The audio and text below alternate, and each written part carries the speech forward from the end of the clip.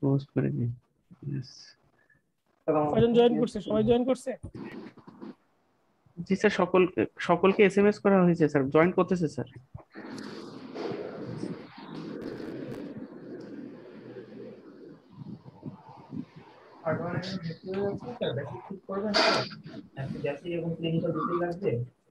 আমাদের সাথেও আজকে আমার সাথে উপস্থিত আছে doctor Afsana, doctor Arafat, doctor Zinat Faruqui, doctor Rafiqul Islam, doctor মুনিরা, ডক্টর মাহবুব, ডক্টর ইনজামুল হক, doctor Mohammad Jahangir Alam, doctor Nabila Musharraf, doctor Nasim Reza.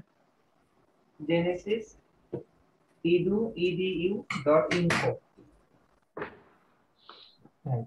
এখানে अवेलेबल ব্যাচে যাবেন। এটা কি আসছে? ফাউন্ডেশন এটা কি লেখা আসছে? এটা কি করব? ব্যাচ ফি দিবেন। ফাউন্ডেশন ব্যাচ নামে একটা ব্যাচ আছে, ওটাতে ক্লিক করুন। 15 থ্যাংক ইউ মিউট করার জন্য। আমি আসলে কথা বলতে পারছিলাম না এর জন্য। তো আমাদের মাঝে উপস্থিত আছেন প্রিয় চিকিৎসকবৃন্দ, ডক্টর পূর্ণপমা পূজা, ডক্টর সবুজ রায়, ডক্টর শাহজাদি, ডক্টর তাসমিয়া ইসলাম, ডক্টর তাবাসসুম, ডক্টর আরাফাত, অন্য নামে কেউ কেউ আছেন, তারা শুধুমাত্র কোড নাম ব্যবহার করেছেন। এটা হইতে পারে তাদের প্রিয় কোনো কোড। ডক্টর নাসিম রেজা সেটা আছে 182532, এটা কোড নম্বর। যারা যারা আমাদের সাথে আজকে যুক্ত আছেন প্রিয় চিকিৎসক বৃন্দ, আপনাদের প্রতি একটা অনুরোধ, আপনারা যদি কথা বলতে চান আপনারা রেজ হ্যান্ড করবেন, বা আপনি আপনাকে আনমিউট করে কথা বলবেন। বেশিরভাগ ক্ষেত্রে আপনি মিউট করে রাখবেন, তাতে বাকি সবার সুবিধা হবে, বাকিরা শুনতে পাবে। তা না হলে একটা নয়েজ হয়, সেই নয়েজটা একটা অসুন্দর একটা মানে পরিবেশ সৃষ্টি করে।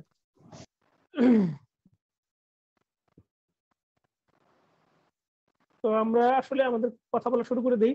আজকে এন্ডোক্রাইনোলজি নিয়ে আপনাদের যে রিভিউ যে আয়োজন, সেই আয়োজনে সবাইকে স্বাগতম জানাচ্ছি, সবাইকে শুভেচ্ছা জানাচ্ছি। আজকে এন্ডোক্রাইনোলজি যে রিভিউ আয়োজন, তার আগে আপনারা এন্ডোক্রাইনোলজি পড়াশোনা করতে গিয়ে, এন্ডোক্রাইনোলজি পড়তে গিয়ে কি কি ডিফিকাল্টিস ফেস করেছেন আমার সাথে যদি একটু শেয়ার করতেন। ডক্টর পূর্ণপমা পূজা, আপনাকে বলছি, ডক্টর পূর্ণপমা পূজা, আপনি একটু আপনার ডিফিকাল্টিস করতে গিয়ে কি কি ডিফিকাল্টিস ফেস করেছেন এটা যদি বলতেন। আমি আগে বলে রাখি একটা কথা, আজকে আমাদের আয়োজনে এন্ডোক্রাইন নিয়ে আমি আপনাদের একটা সামারি টাইপ একটা এগিয়ে যাব। এরপরে আপনারা সামনের যে কয়টা দিন বাকি আছে, সেপ্টেম্বরের 3, 4, 5 এই যে পরীক্ষার সময়, বা 4, 5, 6 যে পরীক্ষাটা হবে, এই 4, 5, 6কে সামনে নিয়ে এই সময়ে অল্প সময়ে কিভাবে রুটিনটা সাজাবেন সেই নিয়ে আমি একটু কথা বলবো। এটা অনধিকার চর্চা হলেও আমি মেনে নিয়েই আপনাদেরকে কথা বলবো। আর এটা অধিকার চর্চা হলে বা আপনাদের প্রতি ভালোবাসার নিদর্শন স্বরূপ একটা গিফট মনে করতে পারেন। এই সময় আমি যেভাবে পড়াশোনা করেছি, আমি চাইবো আপনাদের জন্যও একটা রুটিন টাইপ একটা আয়োজন করে দিতে, তাহলে আপনাদের পড়াশোনা করতে সুবিধা হবে, আপনার কাছে সহজ লাগবে। তো ডক্টর পূর্ণপমা পূজা, আপনারা একটু বলবেন যে এন্ডোক্রাইনোলজি পড়তে গিয়ে আপনি কি কি ডিফিকাল্টিস ফেস করেছেন, বা আদৌ এই সাবজেক্টটা টপিকটা ডিফিকাল্টিস ফেস করার মতো ছিল কিনা। হ্যাঁ, আদাব ভাইয়া, কেমন আছেন? জি জি আছি আলহামদুলিল্লাহ, আপনার হ্যাঁ, দোয়া এবং জি। আচ্ছা, এন্ডোক্রাইনো ভাই এর আগের ক্লাসগুলো থেকে একটু বলতে চাচ্ছিলাম, সেটা হচ্ছে যে আপনি যদি প্রথম থেকে একটু ইম্পর্টেন্ট টপিকগুলো জাস্ট আপনি একটু মুখে বলে যেতেন, বা যে টপিকগুলো নিয়ে সাধারণত আমাদের কনফিউশন হয়, আপনারা ক্লাস নিতে নিতে সবসময় অভ্যস্ত এই ব্যাপারগুলো ডিল করে, সেগুলো যদি একবার রিভিউ বলে যেতেন, তাহলে মানে এর আগের ক্লাসগুলো আমাদের জন্য আসলে খুবই হেল্পফুল হয়েছে। যে একটা ভীতি যেটা কাজ করে প্রথম থেকে, মানে দেখা গেছে যে মানে ওই ভীতিটা অনেকখানি দূর হয়ে যায়, যে না জিনিসটা একটা কম্প্যাক্ট জিনিসের ভিতরে মানে চলে আসলো, যে না এই জিনিসগুলো আমি লাস্ট মুহূর্তে দেখে যাব। এভাবে বললে মনে হয় একটু ভালো হতো। আপনি ভালো বুঝবেন যদি আরো। ওকে, ঠিক আছে। থ্যাংক ইউ ডক্টর প্রণব পূজা, আপনাকে অংশগ্রহণ করার জন্য, গুরুত্বপূর্ণ পরামর্শ দেওয়ার জন্য। নোকিয়া রেডমি নোট 10 থেকে আমাদেরকে একজন একটা গুড অ্যাডভাইস দিয়েছে, কোশ্চেন করার সুযোগটা পরে দিতে বলেছেন। আসলে আপনাদেরকে নিয়ে আমি আগাবো। Thank you for your question, for your advice. আপনাদেরকে নিয়ে আমি আগাবো একটু একটু করে। এই জন্য কোশ্চেন করা, আনসার দেয়া কোশ্চেন করা মিলে মিলে যাবো আমরা।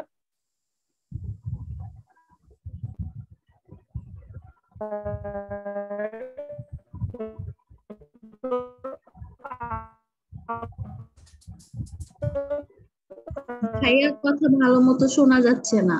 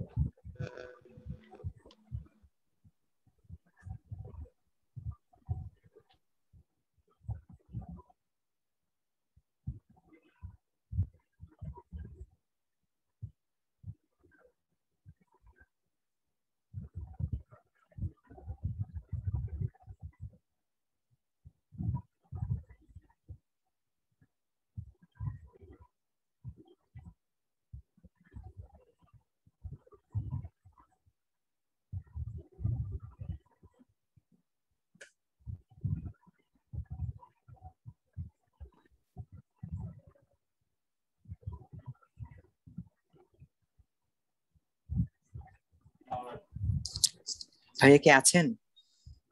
মেবি কানেকশন চলে গেছে ওনার, নাকি কি বুঝতেছি না তো। ভাইয়ার কোনো ইনফরমেশন কেউ কি শুনতে পারছেন? এনিথিং? আমি কিছুই শুনি নাই। Same same. তো ভাইয়া কি কোশ্চেন বলছে নাকি কি ভাবে শুরু করছে? সে লাস্টে এক আপু কথা বললো, ওটুকু শুনছে, এরপর থেকে আর কিছু শুনিনি। মানে এর আগে কি বলছে, কেউ কিছু বলছে নাকি কোশ্চেন করছে? কিছুই বলেনি, শুধু এক আপু কথা বললো, তার কথাগুলো শুনলাম, তারপর থেকে আমি আপু, আর কিছু নতুন শুনতে পারছি না। কিছু শুরু হয়নি। হ্যাঁ, আমি কথা বলেছিলাম, নতুন কোনো কিছু শুরু হয়নি। মানে ভাইয়ার কথা থেকে কিছু শোনা যাচ্ছিল না, কানেকশন খুবই পোর ছিল। হুম।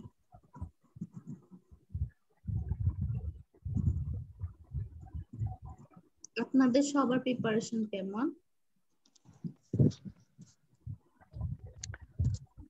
বড় সাগরের পড়ার মতো, কোনো কুল কিনারা পাচ্ছি না। আপু, এই কোশ্চেনের অ্যান্সার ডেভিডসনের কোন পাতায়? ভাইয়া জানি না, দেখা হয় নাই, কিন্তু সবার সাথে কথা বলে ভালো লাগতেছে। কোশ্চেনটা ইনফিনিটি স্টার। হ্যাঁ, কঠিন কোশ্চেন, কিন্তু আপনি এর অ্যান্সার খুঁজে পাবেন না সহজ। যাকে ইনশাল্লাহ লেগে থাকলে হয়ে যাবে। 2 মাস সময় পেয়ে যারা কাজে লাগাইছে তারাই আগে যাবে হয়তো। ভাই ওই সময় পড়া হয় না, বুঝছেন? ওই স্টিমুলাসটা নাই, কিন্তু 2 মাস আগে রুটিন করে সকাল 7টায় উঠে রাত্রে 12টায় ঘুম, ওগুলা গেছে। লাভ কিছু হয়েছে কিনা জানি না, তবে হচ্ছে গিয়ারটা যা ছিল ওটা যে শেষ, মানে অনেকখানি ঘাটতি পড়ে গেছে। এটাই কি তারপরও আমার পার্সোনালি মনে হয় যে সেপ্টেম্বরে এক্সাম হয়ে ভালো হচ্ছে, কারণ যেহেতু ফর্ম ফিল আপ করেছে এক টিকিটে 2 ছবির মতো। আপনার এক্সপিরিয়েন্স লাগবে তো পরীক্ষার হলে, আমরা যারা ফার্স্ট টাইম দিতেছি। আমি রাইট, কারণ কারণ হচ্ছে কি, আপনি যদি এবার না দিতে পারতেন, একবারে জানুয়ারিতে দিতে ওইটাই পারতেন। হিট করতো। হ্যাঁ, হ্যাঁ, তো এবার যেহেতু সেপ্টেম্বরে একবার দিচ্ছেন এক টিকিটে 2 ছবি, মানে সামনে হ্যাঁ হ্যাঁ, জানুয়ারিতে সেম প্রিপারেশন দিয়ে দিতে পারবেন। হ্যাঁ, এবং first chance is the last chance, এটাই মনে রাখা দরকার কিন্তু। কারণ দুই আগের বিভিন্ন সময় এন্ডোক্রাইনোলজির আগের বিভিন্ন সালের প্রশ্নগুলোকে স্টাডি করলে যে বিষয়টা বোঝা যায়। সালের প্রশ্ন বলতে যেটুকু আংশিক পাওয়া যায় বা ভাঙা ভাঙা পাওয়া যায়, এন্ডোক্রাইনোলজিতে মূলত প্রিপারেশনটা ফিজিওলজি বেসড প্রিপারেশন। মূল প্রিপারেশনটা হচ্ছে ফিজিওলজি বেসড প্রিপারেশন, অর্থাৎ ফিজিওলজি ভিত্তিক প্রিপারেশন নিলে এন্ডোক্রাইনোলজিটাতে ভালো করা যায়। তার সাথে ডেভিডসনের যে কানেকশনটা আছে, ডেভিডসনের সাথে, সেই ডেভিডসনের কানেকশন আপনাকে নিয়ে নিতে হবে। আমরা যেভাবে ক্লাসে আপনাদেরকে দেখিয়েছি, আপনাদের এন্ডোক্রাইনোলজি ক্লিনিক্যাল আর বেসিকের ক্লাসটা মনে হয় আলাদা হয়েছে। আপনারা অলরেডি বেসিকের ক্লাসটা আপনাদের মনে হয় মারুফ স্যার নিয়েছেন, তাই না? এন্ডোক্রাইন যে ফিজিওলজি রিলেটেড যে ক্লাসটা। হ্যাঁ জি ভাইয়া, যতদূর সম্ভব মারুফ স্যার নিয়েছে, অনেক আগে হয়েছে তো। জি জি জি জি।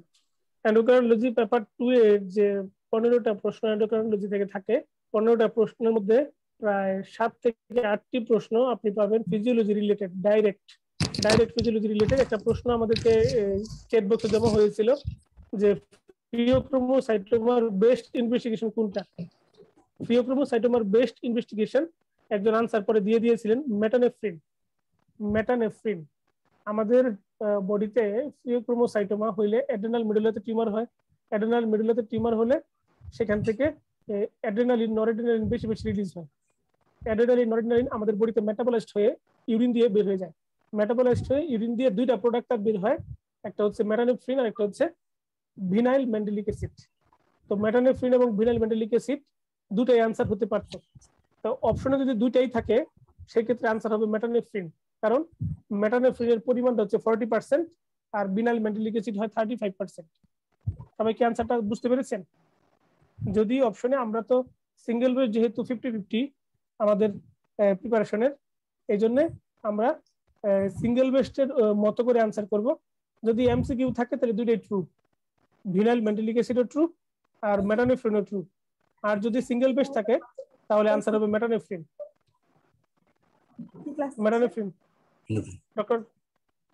ডক্টর আফসান, আপনি বুঝতে পেরেছেন আপনার প্রশ্ন উত্তরটা? চ্যাট বক্সের জি ভাইয়া, বুঝতে পেরেছি। থ্যাংক ইউ ভাইয়া। থ্যাংক ইউ সো মাচ আপনাকে রেসপন্স করার জন্য। ভাইয়া মেটানেফ্রিন আর ভিনাইল ম্যান্ডেলিক অ্যাসিডের পার্সেন্টেজটা একবার। আচ্ছা, মেটানেফ্রিনের পার্সেন্টেজ 40% আর ভিনাইল ম্যান্ডেলিক অ্যাসিড যেটা ওটার পার্সেন্টেজ 5%। ঠিক আছে, এরপরে আসেন আমরা একটু ধাপে ধাপে আগাতে চাই, একটু একটু করে ধাপে ধাপে যদি আগাই। প্রথমে আসেন বেসিক এন্ডোক্রাইনোলজির একদম শুরুর দিকের কথাগুলা আপনাদের শীটে যদি পড়ে থাকেন, শীটে পেজ নাম্বার 3, এটা এই পেজ নাম্বার 3-এর যে আপনার যে ফিজিওলজি শীটটা আছে, পেজ নাম্বার 3-এর এই ব্যাপারগুলো আমার হাতে টাইপ করা। এখানে আপনার আছে anabolic hormone, catabolic hormone. Catabolic হরমোনগুলোর নাম আপনারা দেখেছেন, ক্যাটাবলিক হরমোন, পালসেটাইল হরমোন, তারপরে সার্কেডিয়ান রিদম যারা যারা মেনটেন করে। তো সার্কেডিয়ান রিদম কারা মেনটেন করে সেই নামটা লেখা আছে আপনাদের। আমি আলাদা করে পড়া ধরছি না, পড়া ধরে কাউকে বিব্রত করতে চাচ্ছি না। আপনারা জানেন, আমি জানি, পড়ে নিয়েছেন, অপশন আসলে আপনি পারবেন। আমি এখানে ক্যাটাবলিক হরমোনের কয়েকটা কথা বলবো, কারণ ক্যাটাবলিক হরমোনটা অনেকবার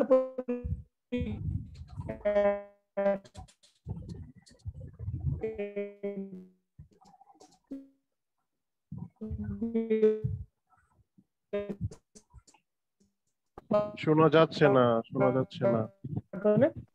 আমি পাস করছি, ওইবার ক্যাটাবলিক হরমোন নামটা আমি আনসার করেছি। একগুচ্ছ পদার্থ আমাদের সবাই কি শুনতে পাচ্ছেন না?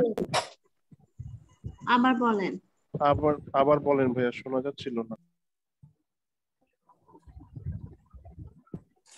এখন শোনা যাচ্ছে? জি ভাইয়া। হ্যালো, আচ্ছা ঠিক আছে, থ্যাংক ইউ। এটা আসলে একটা অনলাইন সিস্টেমের একটা লাইভ সিস্টেমের একটা মানে ট্রাবল শুট। আমি দেখেছি এরকম একটা মনোযোগ দিয়ে কথা বলছি, হঠাৎ করে কথা শোনা যাচ্ছে না, মনোযোগটা হারিয়ে যায়। তো আমাদের যে এই আপনার ওই পেজ নাম্বার 3-এ যে বেসিক যে অংশটুকু আলোচনা আছে, বেসিক আলোচনার মধ্যে ক্যাটাবলিক হরমোনের নামটা খুব ইম্পর্টেন্ট, আর গ্লাইকোপ্রোটিন হরমোনের নামটা খুব important. Essential hormone, life saving hormone, এগুলো তো ইম্পর্টেন্টই, তবে ক্যাটাবলিক হরমোন আর গ্লাইকোপ্রোটিন হরমোন, এই দুইটা নাম খুব ইম্পর্টেন্ট আপনার জন্য। ক্যাটাবলিক হরমোনের মধ্যে আপনার আপনি পড়েছেন সবচেয়ে মানে ইম্পর্টেন্ট ক্যাটাবলিক হরমোন হচ্ছে গ্লুকাগন। ইনসুলিন অ্যানাবলিক, ইনসুলিনের ভাই গ্লুকাগন ক্যাটাবলিক।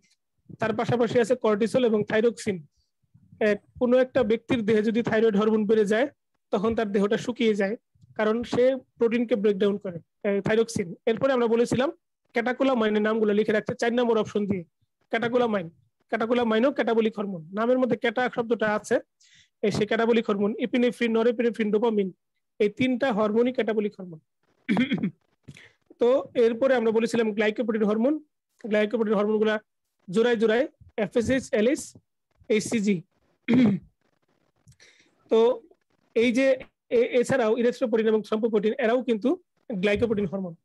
তো এই যে আমাদের এই আপনার গ্লাইকোপ্রোটিন হরমোন এবং ক্যাটাবলিক হরমোন, এটা এফসিবিএস পার্ট 1 পরীক্ষায় অনেকবার পরীক্ষায় প্রশ্ন এসেছিল, এফসিবিএস পার্ট 1 মেডিসিন।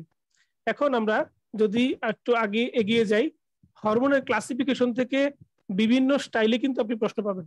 হরমোনের ক্লাসিফিকেশন থেকে বিভিন্ন স্টাইলে, বিভিন্ন মানে ছন্দে, বিভিন্ন নন্দে। আচ্ছা, ডক্টর সাইদ আমাদেরকে আরেকবার ক্যাটাবলিক হরমোনগুলোর নাম বলতে বলেছেন। আপনি ওই আপনার ফিজিওলজি শীটের মধ্যে কিন্তু আছে পেজ নাম্বার 3-এ, আপনি ওখানে 3টা হরমোনের নাম লেখা আছে। একটা বলা আছে গ্লুকাগন, একটা বলা আছে কর্টিসল, আরেকটা হচ্ছে থাইরক্সিন। গ্লুকাগন, কর্টিসল এবং থাইরক্সিন। এরপরে আপনার আরেকটা নাম লিখতে বলেছি আমি, ক্যাটাকোলামাইন। ক্যাটাকোলামাইনের মধ্যে 3টা হরমোন আছে ভিতরে লুকায়িত, ইপিনেফ্রিন, নরএপিনেফ্রিন এবং ডোপামিন। বুঝতে পেরেছেন? পাশাপাশি যদি আপনাকে বলা হয় যে ক্যাটাবলিক হরমোনগুলোর নাম আপনি জেনেছেন, আপনার তো অ্যানাবলিক হরমোনগুলোর নাম জানেন না। অ্যানাবলিক হরমোনগুলো কি ক্ষেত্রে কি হবে? অ্যানাবলিক হরমোনগুলোর নাম হচ্ছে আপনার দেখেন এই গ্লুকাগন ক্যাটাবলিক। গ্লুকাগনের উল্টা হরমোনের নাম কি? ইনসুলিন। ইনসুলিন হচ্ছে অ্যানাবলিক হরমোন। আমরা যখন মায়ের পেটে বিন্দু ছিলাম, বিন্দু থেকে একটু একটু করে বড় হয়েছি, সেটা বড় হওয়ার পিছনে হরমোনের নাম হচ্ছে গ্রোথ হরমোন। গ্রোথ হরমোন একটা অ্যানাবলিক হরমোন। আর স্টেরয়েড হরমোনগুলোর মধ্যে দেখেন সকল হরমোনগুলো অ্যানাবলিক, শুধুমাত্র কর্টিসলটা ক্যাটাবলিক। এই জন্য আমরা বলবো অল স্টেরয়েড এক্সেপ্ট কর্টিসল। বুঝতে পারছেন? তো এই 3 ক্যাটাগরির হরমোন হচ্ছে মেইনলি অ্যানাবলিক। এছাড়া বাকি হরমোনগুলো মিশ্র, অ্যানাবলিক প্রপার্টিও আছে, ক্যাটাবলিক প্রপার্টিও আছে। তো অ্যানাবলিক হলে পিওর অ্যানাবলিক হরমোন হচ্ছে ইনসুলিন, পিওর অ্যানাবলিক হরমোন হচ্ছে আপনার growth hormone, purely anabolic hormone হচ্ছে কর্টিসল বাদে বাকি স্টেরয়েড গুলো। ঠিক আছে? এই জন্য দেখবেন যে স্টেরয়েড খাওয়ার পর মানুষের ওয়েট গেইন হয়, একটু মুখটা মোটা হয়ে যায়, মানে একটু মোটাসোটা হয়ে যায়। আমরা হরমোনের ক্লাসিফিকেশন নিয়ে কথা বলার চেষ্টা করছিলাম আগে। হরমোনের ক্লাসিফিকেশন থেকে বিভিন্ন স্টাইলে প্রশ্ন আসবে। হরমোনের ক্লাসিফিকেশন মানেই হরমোনের কম্পোজিশন। আমরা যেহেতু কেমিক্যাল ক্লাসিফিকেশনে পড়ছি, হরমোনাল কম্পোজিশন, কোনটা পেপটাইড হরমোন, কোনটাতে কতগুলো অ্যামাইনো অ্যাসিড আছে, স্টেমের মধ্যে দিয়ে দিবে যে গ্রোথ হরমোনে 191টা অ্যামাইনো অ্যাসিড থাকে, ইনসুলিনে 51টা অ্যামাইনো অ্যাসিড থাকে, তারপরে এডিএস অক্সিটোসিনে 9টা করে অ্যামাইনো অ্যাসিড থাকে। এরকম টাইপের প্রশ্ন থাকতে পারে। এফএসএইচ, এলএইচ এরা হচ্ছে গ্লাইকোপ্রোটিন হরমোন, অর্থাৎ এতে কার্বোহাইড্রেট থাকে এবং প্রোটিন থাকে। তারপরে আপনার নিম্নের কারা কারা স্টেরয়েড হরমোন, অথবা কাদের কাদের স্টেরয়েড নিউক্লিয়াস আছে, কাদের কাদের কোলেস্টেরল নিউক্লিয়াস আছে। এই প্রশ্নটা রেসিডেন্সি পরীক্ষায় বেশি আসলেও এফসিবিএস পাঠন পরীক্ষা আমি প্রশ্ন আসতে দেখেছি যে নিম্নের কারা কারা স্টেরল নিউক্লিয়াস কন্টেনিং হরমোন।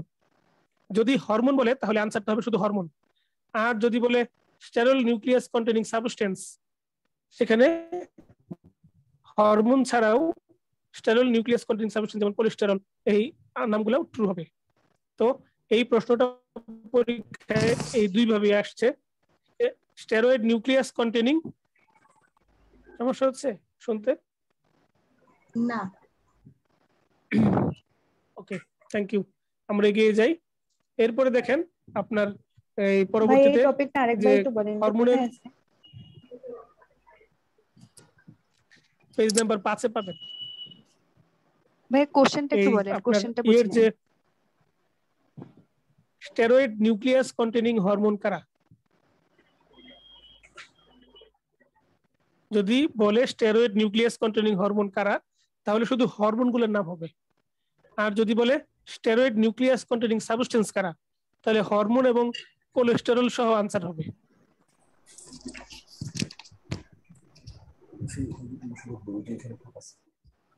বুঝতে পারছেন? আবার বলার দরকার আছে?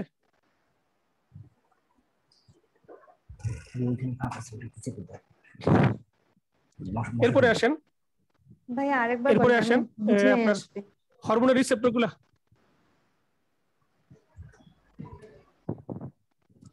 স্টেরয়েড হরমোন গুলোর নাম মনে আছে আপনাদের? স্টেরয়েড হরমোন জি ভাইয়া।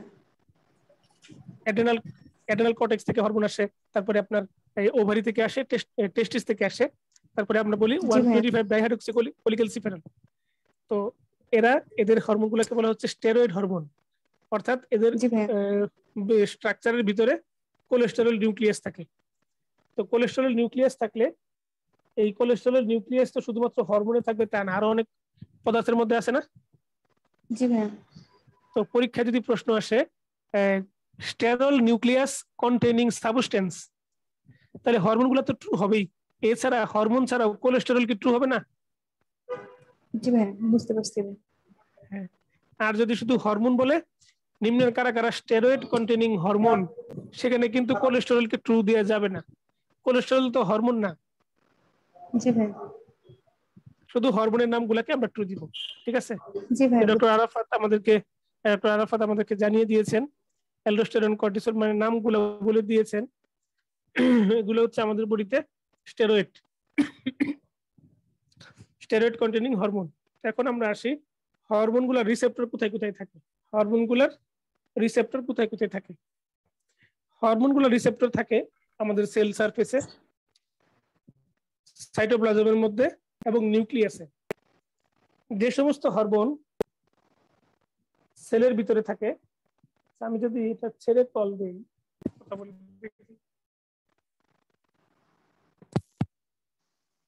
আমার কথা কি বোঝা যায়?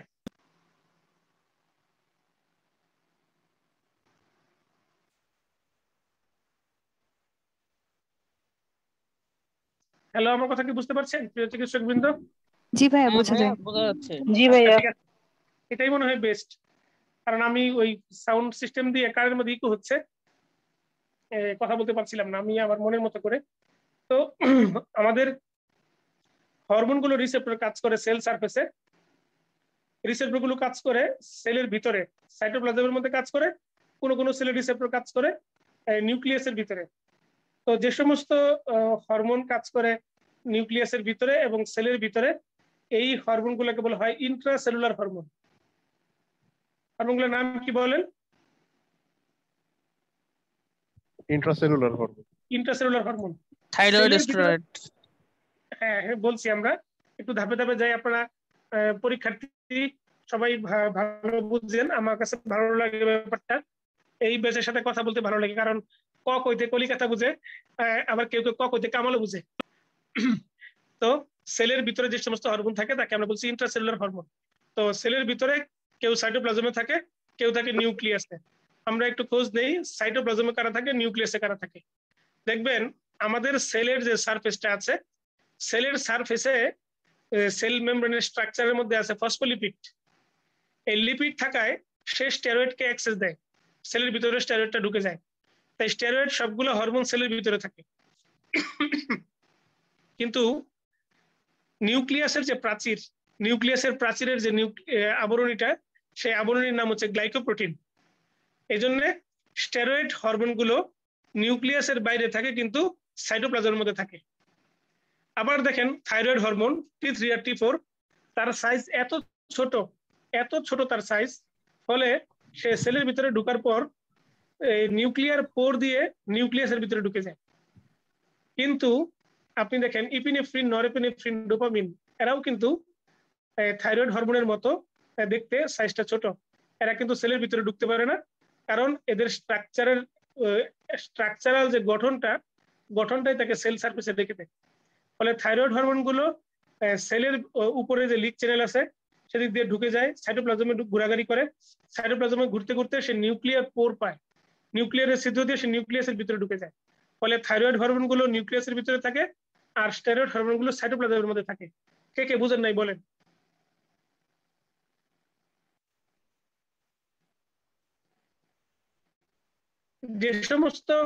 যে সমস্ত হরমোন গুলো সেলের ভিতরে থাকতেছে সবগুলো হরমোনের সেকেন্ড মেসেঞ্জার হচ্ছে এমআরএনএ। আর এমআরএনএ তৈরি হওয়াকে বলা হচ্ছে জিন অ্যাক্টিভেশন, কারণ এমআরএনএ তৈরি হওয়া মানে জিন অ্যাক্টিভেশনের প্রথম স্টেপ।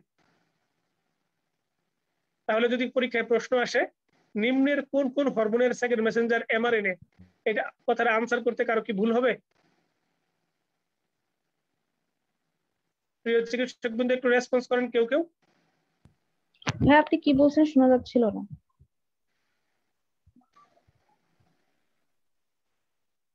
পুরো ব্যাপারটা বলতে হবে আবার?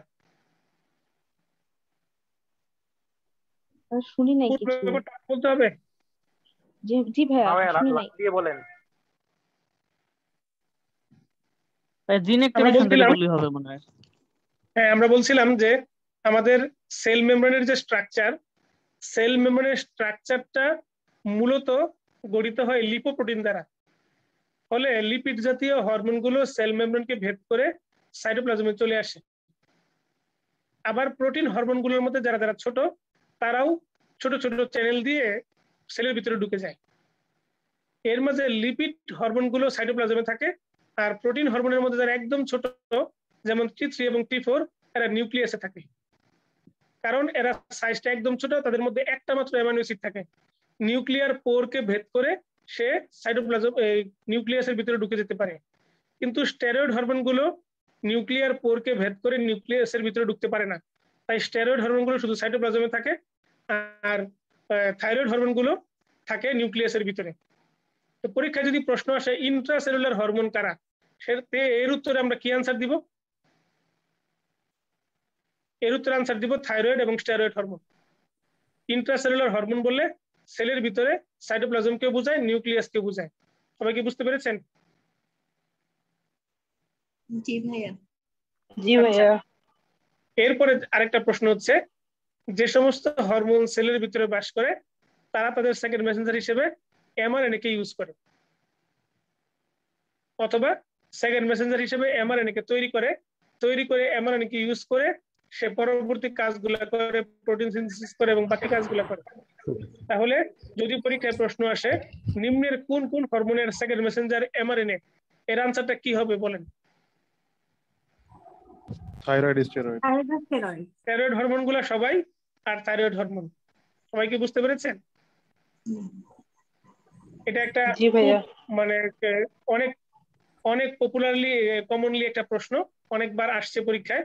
আপনি প্রশ্ন সলভ করতে গেলে এই প্রশ্নের মুখোমুখি বারবার হয়েছেন যে কোন কোন হরমোন এমআরএনএ কে সেকেন্ড মেসেঞ্জার হিসেবে ইউজ করে, অথবা কার কার সেকেন্ড মেসেঞ্জার এমআরএনএ। আমরা যদি এখন সেল থেকে বের হয়ে আসি, সেল সারফেসের মধ্যে সেকেন্ড মেসেঞ্জার, এই সেকেন্ড মেসেঞ্জারের নাম নিয়ে আপনি একাধিক প্রশ্ন পাবেন এবং পাবেনই মাস্ট। এটা আমাদের ডেভিডসনে একটু একটু আলোচনা করছে, ওই জন্য স্যারেরা এখান থেকে প্রশ্ন দেয় এবং এই প্রশ্নটা আমার কাছে একসময় মূর্তিমান আতঙ্কের মতো মনে হতো। আপনাদের পেজ নাম্বার 8-এ আমরা একটা চার্ট দিয়েছি, সেই চার্টের মধ্যে দেখবেন আমরা প্রথমে তো এমআরএনএ বলেই দিছি, সেলের ভিতরে যারা যারা থাকে তারা এমআরএনএ কে সেকেন্ড মেসেঞ্জার হিসেবে ইউজ করে। এরপরে আমরা বলে দিয়েছি যে সাইক্লিক এমপি, সাইক্লিক জিএমপি, তারপরে বলেছি ক্যালসিয়াম ফসফোলিপিড সিস্টেম, তারপরে বলেছি টাইরোসিন কাইনেস। এই 5টা সেকেন্ড মেসেঞ্জার পড়লেই আপনাদের পুরো হরমোন কভার হয়ে যাবে, যাদের সেকেন্ড মেসেঞ্জার কোনটা হরমোনের কোন সেকেন্ড মেসেঞ্জার। সেকেন্ড মেসেঞ্জার মনে রাখতে গিয়ে আমি খুব ডিফিকাল্টি ফেস করে আমি আপনাদের জন্য এটাকে সহজ করে উপস্থাপন করছি, কারণ সেকেন্ড মেসেঞ্জারের প্রশ্ন থাকবেই। আমি যখন প্রিপারেশন নিয়েছি আমাকে মুরব্বীরা বলেছে সব ট্রু সব ফলস দিয়ে আসবি, তাহলে তো 3টা লেগেই যাবে। তো ওরকম করতে গিয়ে অনেকবার পরীক্ষা দেওয়া লাগছে। তো যখন আমি এগুলাকে সহজ করেছি ওইবার আমার চান্স হয়েছে। তো সবচেয়ে বড় সেকেন্ড মেসেঞ্জার হচ্ছে সাইক্লিক এমপি। সাইক্লিক এমপির হরমোনগুলো আপনার নেমোনিক দিয়ে মনে না রাখাই ভালো। সাইক্লিক এমপির হরমোনগুলো নেমোনিক দিয়ে মনে না রাখাই ভালো, কারণ এর নামটা অনেক বড়, এর হরমোনগুলোর আকার অনেক বড়। এই জন্য সাইক্লিক এএমপি ছাড়া বাকিদের নাম নেমোনিক দিয়ে মনে রাখলে ওই নেমোনিকের মধ্যে যারা পড়বে না এরা সবাই সাইক্লিক এএমপি। কথাটা কি বুঝতে পারছেন? জি ভাইয়া। একটু একটু রেসপন্স করবেন, আমি এগিয়ে যাব। যে সাইক্লিক এএমপি ছাড়া বাকি যে হরমোন, যেমন মনে করেন সাইক্লিক জিএমপির হরমোনের নাম, সাইক্লিক জিএমপির হরমোন হচ্ছে এএনপি এবং নাইট্রিক অক্সাইড, দুইটা হরমোন মাত্র, তারা সাইক্লিক জিএমপির মাধ্যমে কাজ করে, এএনপি এবং নাইট্রিক অক্সাইড। তারপরে আসেন ক্যালসিয়াম কেলমোডোলিন কমপ্লেক্স, এর অপর নাম হচ্ছে ক্যালসিয়াম ফসফোলিপিড সিস্টেম, এর অপর নাম হচ্ছে ফসফোলিপিড সি সিস্টেম। তাহলে calcium কেলমোডোলিন complex, ইনোসিডল 3 phosphate, phospholipid C system আর ক্যালসিয়াম ফসফোলিপিড সিস্টেম, সবগুলা কিন্তু একই নাম। এক একটা বইতে এক একটা বর্ণনা দিয়েছে বলে বইগুলা তো আর একজন আরেকজনকে নকল করতে পারবে না, এই জন্য তারা এক একটা বই এক একটা নাম দিয়ে তার এগুলাকে নেচার গুলাকে ব্যাখ্যা করছে। আমাদের যেহেতু ওই টেক্সট বই না, আমরা সবাইকে সবার নামগুলা নিয়ে আপনাদেরকে অবলিক দিয়ে দিয়ে আমি বোঝাচ্ছি। Calcium কেলমোডোলিন complex, calcium phospholipid system, phospholipid C system, ইনোসিডল phosphate 3, একই নাম। সবাই কি ব্যাপারটা বুঝতে পারছেন? এই নামগুলোকে আমরা বলি VC ghost. VC ghost, V মানে ভ্যাসোপ্রেসিন, সি মানে ক্যাটাকোলামাইন, গোস্ট জি মানে জিএনআরএইচ, ও মানে অক্সিটোসিন, এস মানে সাবস্টেন্স পি, আর টি মানে টিআরএইচ। তাহলে এই যে আমাদের ক্যালসিয়াম ফসফোলিপিড সিস্টেম বা ফসফোলিপিড সি সিস্টেমের মাধ্যমে কাজ করে এমন হরমোনগুলোর নাম কারা? ভিসি গোস্ট, একটা নেমোনিক দিয়ে মনে রাখা যায়। এরপরে আসেন টাইরোসিন ভাইয়া, কাইনেসকে এখানে ক্যাটেকোলামাইন কি 3টা হরমোনই হবে? 3টা হরমোনই হবে, হ্যাঁ। এখানে আমাদের যে ডোপামিন যেটা আছে, ডোপামিনের মাল্টিপল রিসেপ্টর আছে, তবে মেজর সে কাজ করে এই ক্যালসিয়াম ফসফোলিপিড সিস্টেমের মাধ্যমে কাজ করে মেইনলি। জি ভাইয়া। Thank you. এরপর আসেন টাইরোসিন কাইনেস। টাইরোসিন কাইনেসকে আমি মনে রাখতে বলি ইপিআই। নেমোনিকটা একবার একটু বলবেন। ভিসি গোস্ট, বি মানে ভ্যাসোপ্রেসিন, সি মানে ক্যাটাকোলামাইন, জি মানে জিএনআরএইচ মানে গোনাডোট্রপিন রিলিজিং হরমোন, ও মানে অক্সিটোসিন, এস সাবস্টেন্স পি, আর টি মানে টিআরএইচ থাইরোট্রপিন রিলিজিং হরমোন। হ্যাঁ, ভ্যাসোপ্রেসিন আর সিতে কোনটা? ভ্যাসোপ্রেসিনের দুইটা রিসেপ্টর, তো একটা এডিএইচ একটা নাম, আর একটা হচ্ছে ভ্যাসোপ্রেসিন। এডিএইচ বললে আপনি বলবেন এটা সাইক্লিক এএমপি, আর ভ্যাসোপ্রেসিন বললে আপনি বলবেন ক্যালসিয়াম ফসফোলিপিড সিস্টেম বা ফসফোলিপিড সি সিস্টেম। মনে থাকবে? এডিএইচ এর দুইটা রিসেপ্টর, ভি1 আর ভি2 রিসেপ্টর। ভি2 রিসেপ্টরের নাম ভ্যাসোপ্রেসিন আর ভি1 রিসেপ্টরের নাম হচ্ছে এডিএইচ। এটা কিডনিতে কাজ করে, আর ভ্যাসোপ্রেসিন কাজ করে আপনার ব্লাড ভেসেলের উপর। আবার বলবো? না ভাইয়া। ভাইয়া ভিসি সিটা কি বলেছিলেন এটা একটু? ক্যাটেকোলামাইন। আবার বলেন, প্রশ্নটা বুঝিনি। কথা ভেঙে আসতেছে। আপু সি ক্যাটেকোলামাইন বুঝলো। ক্যাটাকোলামাইন, সি মানে ক্যাটাকোলামাইন।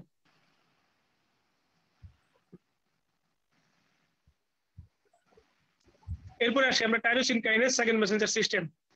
টাইরোসিন কাইনেসকে ইউটিলাইজ করে কাজ করে হরমোনের নাম ইপিআই। ইপিআই বা এক্সপান, ই মানে হচ্ছে ইরাইথ্রোপয়েটিন, পি মানে দুইটা, পি মানে হচ্ছে একটাই প্লাটিলেট ডিরাইভড গ্রোথ ফ্যাক্টর। ই মানে ইরাইথ্রোপয়েটিন, পি মানে platelet derived growth factor, R I মানে insulin like growth factor and insulin. EPI, EPI এরা টাইরোসিন কাইনেসকে সেকেন্ড মেসেঞ্জার হিসেবে ইউজ করে। ই মানে হচ্ছে ইরাইথ্রোপয়েটিন, পি মানে হচ্ছে platelet derived growth factor, R I মানে ইনসুলিন লাইক গ্রোথ ফ্যাক্টর এবং ইনসুলিন। তাহলে টাইরোসিন কাইনেস পেলাম, ফসফোলিপিড সি সিস্টেম অথবা ক্যালসিয়াম ফসফোলিপিড সিস্টেম এদেরকে পেলাম, আর ক্যালসিয়াম কেলমোডোলিন কমপ্লেক্স এর অপর নাম। আর হচ্ছে আমরা পাইলাম সাইক্লিক জিএমপি। এই নেমোনিকের মধ্যে যারা পড়বে না, বাকি সকল হরমোনকে আমরা বলবো সাইক্লিক এএমপি। আর আমরা সেলের ভিতরে হরমোনগুলো তো জেনে গেছি, যারা আপনার এমআরএনএ কে সেকেন্ড মেসেঞ্জার হিসেবে কাজ করে, এমআরএনএ সেকেন্ড মেসেঞ্জার হিসেবে ইউজ করে এমআরএনএ কে। সবাই কি আমার এই অপশনগুলো বুঝতে পেরেছেন? জি ভাইয়া। ভাইয়া জি ভাইয়া। ভেসোপ্রেসিনের রিসেপ্টরটা এখানে আমি V1 ছিল আরেকটা না? কথা বলবো আপনাদের কথা শোনার আগে, সেটা হচ্ছে ক্যালসিয়াম কেলমোডুলিন কমপ্লেক্স। ক্যালসিয়াম কেলমোডুলিন কমপ্লেক্সের সাথে ফসফোলিপিড সিস্টেম এবং ক্যালসিয়াম ফসফোলিপিড সিস্টেমের একটু সামান্য পার্থক্য আছে। ক্যালসিয়াম ফসফোলিপিড সিস্টেমের একটু মডিফিকেশনের নাম হচ্ছে ক্যালসিয়াম কেলমোডুলিন কমপ্লেক্স। এরা মূলত জিআইটি হরমোনের সাথে কাজ করে। জিআইটি যে লোকাল হরমোন আছে না, gastrin family, secretin family, others, এখানে যে মোটমাট 35টা হরমোন আছে। আমি 35টা হরমোন কখনো গুনতে পারিনি, ডেভিডসনে লেখা আছে 35টা হরমোনের কথা, কিন্তু আমি গুনতে পেরেছি 21টা হরমোন যে লোকাল হরমোনগুলো আছে জিআইটিতে। এই জিআইটির লোকাল হরমোনগুলো কাজ করে ক্যালসিয়াম কেলমোডুলিন কমপ্লেক্সের মাধ্যমে। এটা এন্ডোক্রাইনোলজি চ্যাপ্টারের মধ্যে নাই, চ্যাপ্টার পড়তে গিয়ে আপনি পাবেন যে ক্যালসিয়াম কেলমোডুলিন কমপ্লেক্সের মাধ্যমে এই জিআইটির লোকাল হরমোনগুলো তাকে এদেরকে সেকেন্ড মেসেঞ্জার হিসেবে ইউজ করে। তো পরীক্ষায় যদি প্রশ্ন আসে লোকাল হরমোন অফ জিআইটি কোন সিস্টেমের মধ্যে কাজ করে, আপনি ক্যালসিয়াম কেলমোডুলিন কমপ্লেক্সটা আনসার করবেন, সিঙ্গেল বেস যদি হয়।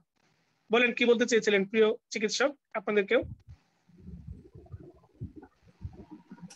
ভাইয়া আমি বলছিলাম যে ভেসোপ্রেসিনের রিসেপ্টরটা V1 না V2? আচ্ছা, থ্যাংক ইউ। ভ্যাসোপ্রেসিন বলে এটাকে V2 বলবেন, আর এডিএস হচ্ছে V1। জি ভাইয়া। আচ্ছা, এটা আসলে দুইটা বইতে দুই রকম কন্ট্রোভার্সি আছে, গাইটন আর একটা হচ্ছে গ্যানং। গ্যানং এর মধ্যে V1 আর V2 এটা আলাদা করে নাই। গাইটনের মধ্যে V1A V1B বলছে, V1A V1B বলছে। আবার লোকাল যে আমাদের বই পুস্তকগুলা এরা V1 V2 এইভাবে উপস্থাপন করছে। আসলে আপনাকে মনে রাখা লাগবে ভ্যাসোপ্রেসিন দুইটা সাবস্টেন্স। যদি নর্মাল যে এডিএইচ এই হরমোনের 10 টাইম, এই হরমোনটা 10 টাইম স্ট্রেংথে যদি রিলিজ হয় তার নাম ভ্যাসোপ্রেসিন। লোকাল যে স্ট্রেংথ এডিএইচ হিসেবে তার স্ট্রেংথটা খুব দুর্বল, ডাইলুটেড, সে শুধু কিডনিতে কাজ করে। কিন্তু এটা এডিএইচ এর 10 গুণ বেশি মাত্রায় যদি রিলিজ হয় ব্লাডের মধ্যে, তখন সেটার নাম হয় ভ্যাসোপ্রেসিন। এবং ভ্যাসোপ্রেসিন হলে সে কাজ করবে ফসফোলিপিড সিস্টেমের সাথে এবং ব্লাড প্রেশার বাড়াবে, ভ্যাসোকনস্ট্রিকশন করবে। আর এডিএস হলে সে কাজ করবে রেনাল টিবিউল, রেনাল টিবিউলের মধ্যে ডিস্টাল কনভলিউটেড টিবিউল এবং কালেক্টিং টিবিউলের উপর, তখন অ্যান্টি ডায়োরিসিস করবে। ঘটনা কি বুঝতে পারছেন? এবং অ্যান্টি ডায়োরেটিক হরমোনের কিন্তু তার অ্যামিনো অ্যাসিডের সংখ্যা 9টা, তার পেপটাইড বন্ডের সংখ্যা 9টা। এই জন্য এডিএস হরমোনটা দিলে অপশনে একটা টার্ম থাকে, it is a ননা peptide. It is a ননা peptide. True না false? True. It is a ননা peptide. 9টা amino acid থাকে, 9টা পেপটাইড বন্ড থাকে।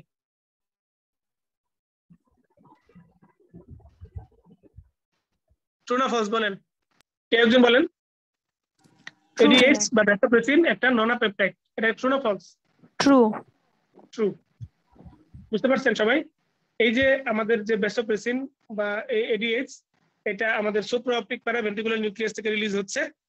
এইটা থেকে যদি রিলিজ না হয় তাহলে বডিতে এডিএস কমে যাবে না?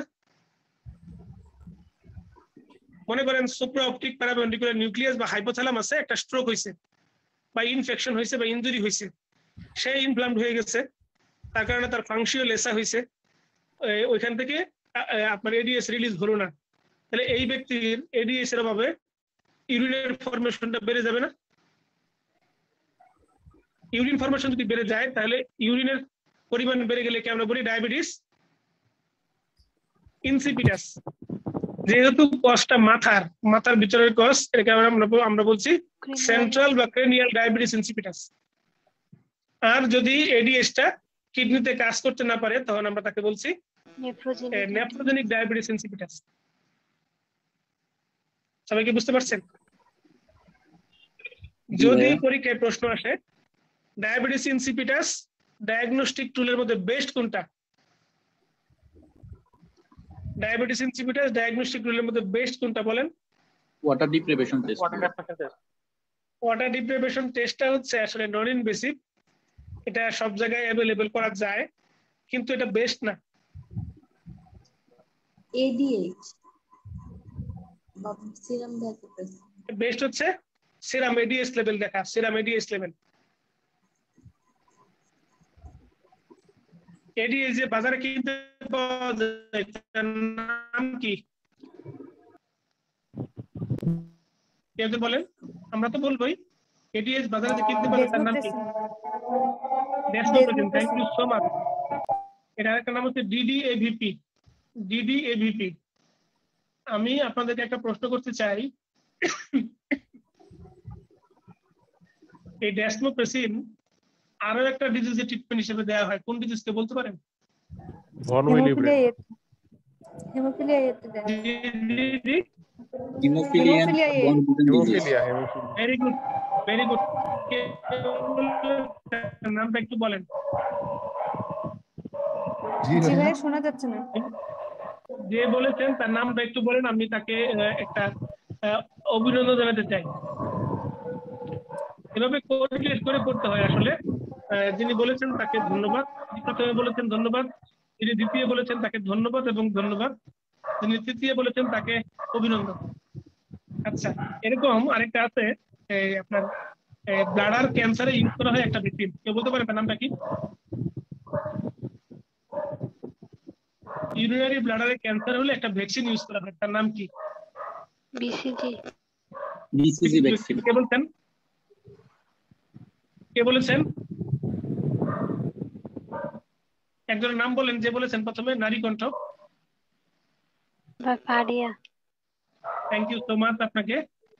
একজন অস্ফুট স্বরে পুরুষ কণ্ঠ যিনি বলেছেন, আপনাকে অসামান্য অসামান্য ধন্যবাদ। তো আমরা যেটা বলছিলাম, আসলে এগুলো কোরিলেট করে পড়তে হয়। তো ডেসমোপ্রেসিন হিমোফিলিয়া এতে ইউজ করা হয়। আমাকে বলতে হবে ডেসমোপ্রেসিনের ইউজ করার রুটটা কোনটা, ইন্ট্রামাসকুলার, ইন্ট্রাভেনাস নাকি ওরাল, কোনটা বলেন? ইন্ট্রানেজাল আর ওরাল। ইন্ট্রানেজাল এবং oral. Yes, thank you so much আপনাকে। ভালো পড়াশোনা করেছেন। ইন্ট্রানেজাল এবং ওরালি ইউজ করা হয়। Thank you so much. আচ্ছা, এই ডেসমোপ্রেসিন আপনি একটা রোগীকে দিলে তার কি কমপ্লিকেশন হতে পারে?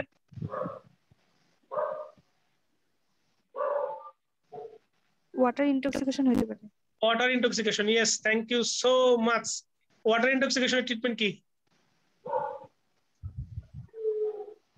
ভাই ওয়াটার রেস্ট্রিকশন করা, ডায়োরেটিক্স। ওয়াটার ইনটক্সিকেশনের ট্রিটমেন্ট হচ্ছে ওয়াটার রেস্ট্রিকশন করব অথবা ডায়োরেটিক্স দিয়ে পানিটা বের করে দেব অতিরিক্ত। ওকে, থ্যাংক ইউ সো মাচ। আমরা এখন এটা আসলে এডিএস পড়াতে গিয়ে এডিএস এর কথা বলতে গিয়ে অনেক কথা বলা হয়ে গেল, প্রাসঙ্গিক আলোচনা। আমরা যে আসছিলাম এডিএস সম্পর্কিত আমাদের যে রিসেপ্টর নিয়ে যে ঘাপলা, সেটাকে আপনাদের কেটেছে কিনা? এডিএস নিয়ে, এডিএস ভ্যাসোপ্রেসিন তার রিসেপ্টর নিয়ে যে ঘাপলা, সেটা কেটেছে?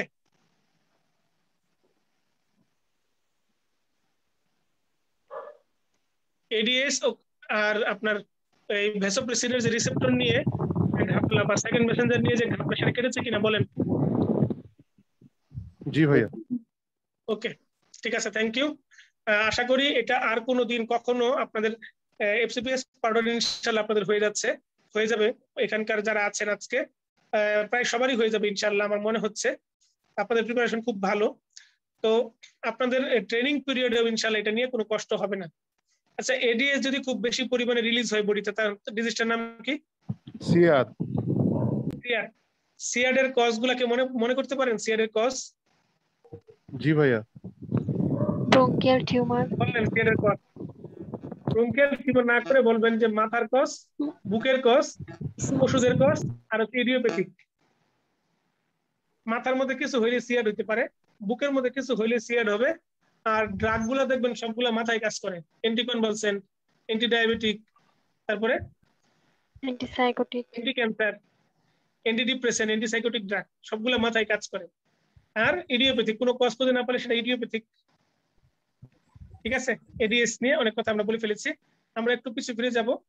পিছু ফিরে গিয়ে আমরা বলবো যে কোন কোন হরমোনের উপর বা কোন কোন গ্ল্যান্ডের উপর পিটুইটারি গ্ল্যান্ডের কোনো প্রভাব নাই। আপনাদের পেজ নাম্বার 10 এর সম্ভবত এটা আছে যে কোন কোন গ্ল্যান্ডের উপর বা কোন কোন হরমোনের উপর পিটুইটারি গ্ল্যান্ডের কোনো প্রভাব নাই। দেখেন পিনিয়াল গ্ল্যান্ড, এর উপর পিটুইটারি কোনো কন্ট্রোল থাকতে পারে? পিনিয়াল গ্ল্যান্ডের উপর না ভাইয়া। পিটুইটারি গ্ল্যান্ডের কোনো প্রভাব নেই এবং এটার উপর প্রভাব কার? দিন এবং রাতের আবর্তন। তারপরে দেখেন প্লাসেন্টার উপর পিটুইটারি গ্ল্যান্ডের কোনো প্রভাব নাই। প্লাসেন্টার উপর কার প্রভাব? ডেভেলপিং এমব্রায়োর প্রভাব। এমব্রায়োর সাথে ভিত্তি করে প্লাসেন্টা চলাচল করে। তারপরে দেখেন প্যারাথাইরয়েড গ্ল্যান্ডের সাথে সম্পর্ক কার? ক্যালসিয়াম এবং ফসফেটের। পরীক্ষায় যদি প্রশ্ন আসে স্ট্রংগেস্ট স্টিমুলাস কোনটা, প্যারাথাইরয়েড হরমোন রিলিজের স্ট্রংগেস্ট কোনটা, ক্যালসিয়াম আর ফসফেট, দুটোর মধ্যে কোনটা হবে বলেন? ফসফেট। আপনাদের কেউ বলেছে? ক্যালসিয়াম হবে আনসারটা। Thank you. ফসফেটটা আপনারা আনসার করেন না। যদি কারো কাছ থেকে আপনি তথ্যটা পেয়েও থাকেন, আপনি আপনি ভুলে যান, ভুলে গিয়ে আজকে থেকে ক্যালসিয়াম মনে রাখেন। থ্যাংক ইউ ভাইয়া। ওয়েলকাম। এখন আমরা আরেকটা কথা বলি, যেহেতু প্রসঙ্গ এসেছে, এই প্যানক্রিয়াসের ইনসুলিন স্টিমুলেশনের মোস্ট স্ট্রংগেস্ট স্টিমুলাস কোনটা?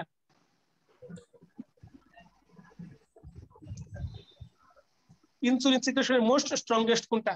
আমরা যে হাইপারক্যালিমিয়া হলে আমরা নিউট্রিডেক্স দেই, তার সাথে ইনসুলিন দেই কি করার জন্য? নিউট্রিডেক্স কেন দেই, ইনসুলিন কেন দিই? সিঙ্গেল বেসিক প্রশ্ন কিন্তু এগুলা। আপনাদের কি সময় ক্ষেপণ হচ্ছে? মানে আমি কি কথা শর্ট করব, তাড়াতাড়ি আগাবো? না না ভাইয়া, ভালো হচ্ছে। আগাইলে আসলে শুধু নামগুলো বলে দিতে হবে। আমি অর্গানে ঢুকি আর কথাবার্তা বলে যেগুলো মোটামুটি এসবিএ তে আসছে, আমার এক্সপেরিয়েন্সে ছিল, আমি সেগুলো নিয়ে কথা বলে শেষ করি। সময় বেশি লাগলেও আমি বাসায় আসছি ময়মনসিংহ, আমার নিজের বাড়িতে ঘরে বসে কথা বলছি, সবাই অপেক্ষা করছে, আমার কথা বলতে চাচ্ছে বাইরে। তারপরে আমার কাছে আপনার প্রয়োজনটা বেশি এখন। এভাবেই আগান ভাইয়া। Thank you. ওকে, ঠিক আছে, thank you. Insulin সিক্রেশনের most potent stimulus হচ্ছে গ্লুকোজ। বুঝতে পারছেন? আমরা যে হাইপারক্যালিমিয়ার ম্যানেজমেন্টে যে ইনসুলিন 25% নিউট্রিডেক্স দিচ্ছি, এই 25% নিউট্রিডেক্স টুকুই যথেষ্ট। পরে এই ইনসুলিন সিক্রেশন করবে, সেই ইনসুলিন পটাশিয়াম কমাবে। আমরা যে বাড়তি ইনসুলিনটুকু দিচ্ছি তার কারণটা হচ্ছে এই যে 25% গ্লুকোজ যাচ্ছে, সে ব্লাডের মধ্যে যাবে, গিয়ে হার্টের মধ্যে ঘুরবে, ঘুরে প্যানক্রিয়াস পর্যন্ত যাবে, কতদূর পর্যন্ত যাইতে সময় লাগবে, সেই সময়ের মধ্যে যেন পটাশিয়ামটা গিয়ে হার্টের মধ্যে ঢুকে যেতে না পারে। আমরা তো জানি আমাদের সারা দেহের অ্যাকশন পটেনশিয়াল একরকম আর হার্টের অ্যাকশন পটেনশিয়াল আরেক রকম। সারা দেহের মধ্যে কি হয়, সোডিয়ামটা সেল থেকে বের হয়, পটাশিয়াম সেলের ভিতরে ঢুকে।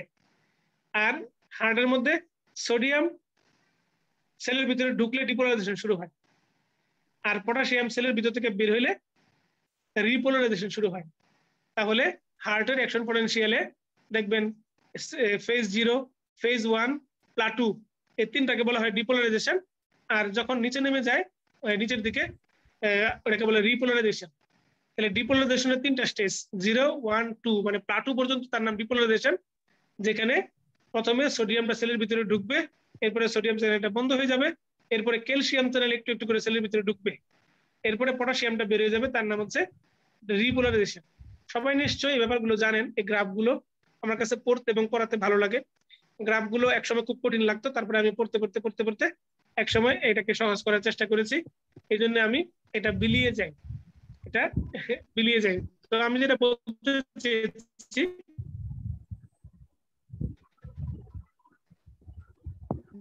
যে আমাদের বেড়ে গেছে এই পটাশিয়ামটা হার্ট থেকে, কিন্তু যদি হাইপারক্যালিমিয়া হয় কারো শরীরের মধ্যে, এই পটাশিয়ামটা হার্ট থেকে বাইরে, কারণ চারিদিকে পটাশিয়াম বেশি, এই জন্য পটাশিয়াম হার্টের ভিতরে ঢুকে যেতে চায়। হার্টের ভিতরে যদি পটাশিয়াম ঢুকে যায় হার্টের সেলের ভিতরে, তখন এরিথমিয়া হবে। এটাকে বলা হচ্ছে পজিটিভ আফটার পোলারাইজেশন। এতে করে এরিথমিয়া হয় এবং প্রলং কিউটি সিনড্রোম হয়, পরবর্তীতে ভিটি বা বিএফ ডেভেলপ করে রোগী মারা যেতে পারে। এই জন্য আমাদের টার্গেট, প্রথম কাজ করি হার্টের মাসলগুলোকে শক্তিশালী করি, টাইট বানাই ক্যালসিয়াম গ্লুকোনেট দিয়ে। কার্ডিয়াক মেমব্রেন স্টেবিলাইজেশন বলি আমরা এটাকে। এরপরে আমরা দেই নিউট্রিডেক্স এবং ইনসুলিন ড্রিপ। নিউট্রিডেক্স দিলেই হতো, ইনসুলিনটা দেই শুধুমাত্র ওই বডির ভিতর থেকে ইনসুলিন তৈরি হয়ে সার্কুলেশনে আসতে দেরি হবে, সেই দেরি হওয়ার মাঝখানের সময়টা যেন এই ইনসুলিনটা কাজ করে। 2 নম্বর হচ্ছে ইনসুলিনটা দেওয়া হয় ওইখানকার সুগারকে নিউট্রালাইজ করার জন্য। যে সুগারটা আমরা দিচ্ছি এই সুগারের নিউট্রালাইজ, নাহলে সুগার বেড়ে যাবে। সবাই কি বুঝতে পেরেছেন?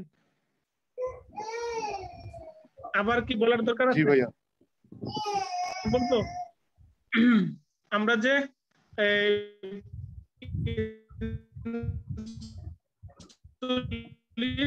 এবং নিউট্রিডেক্স দুটো একসাথে দেই, নিজেই কাজ করবে। নিউট্রিডেক্স সেই ইনসুলিন আসতে একটু সময় লাগবে, সেই সময়ের মধ্যে পটাশিয়াম তো বডির ক্ষতি করে ফেলতে পারে। এই জন্য ইনসুলিন এই পটাশিয়ামকে নিউট্রাল করতে কাজে লেগে যায়। বডির নিজের ইনসুলিন বের হয়ে আসার আগ পর্যন্ত বাহির থেকে যে ইনসুলিনটা দিলাম সেটা কাজ করে। আরেকটা হচ্ছে এই ইনসুলিনটা সুগারের নিউট্রালাইজিং ডোজ হিসেবে দেওয়া হয়।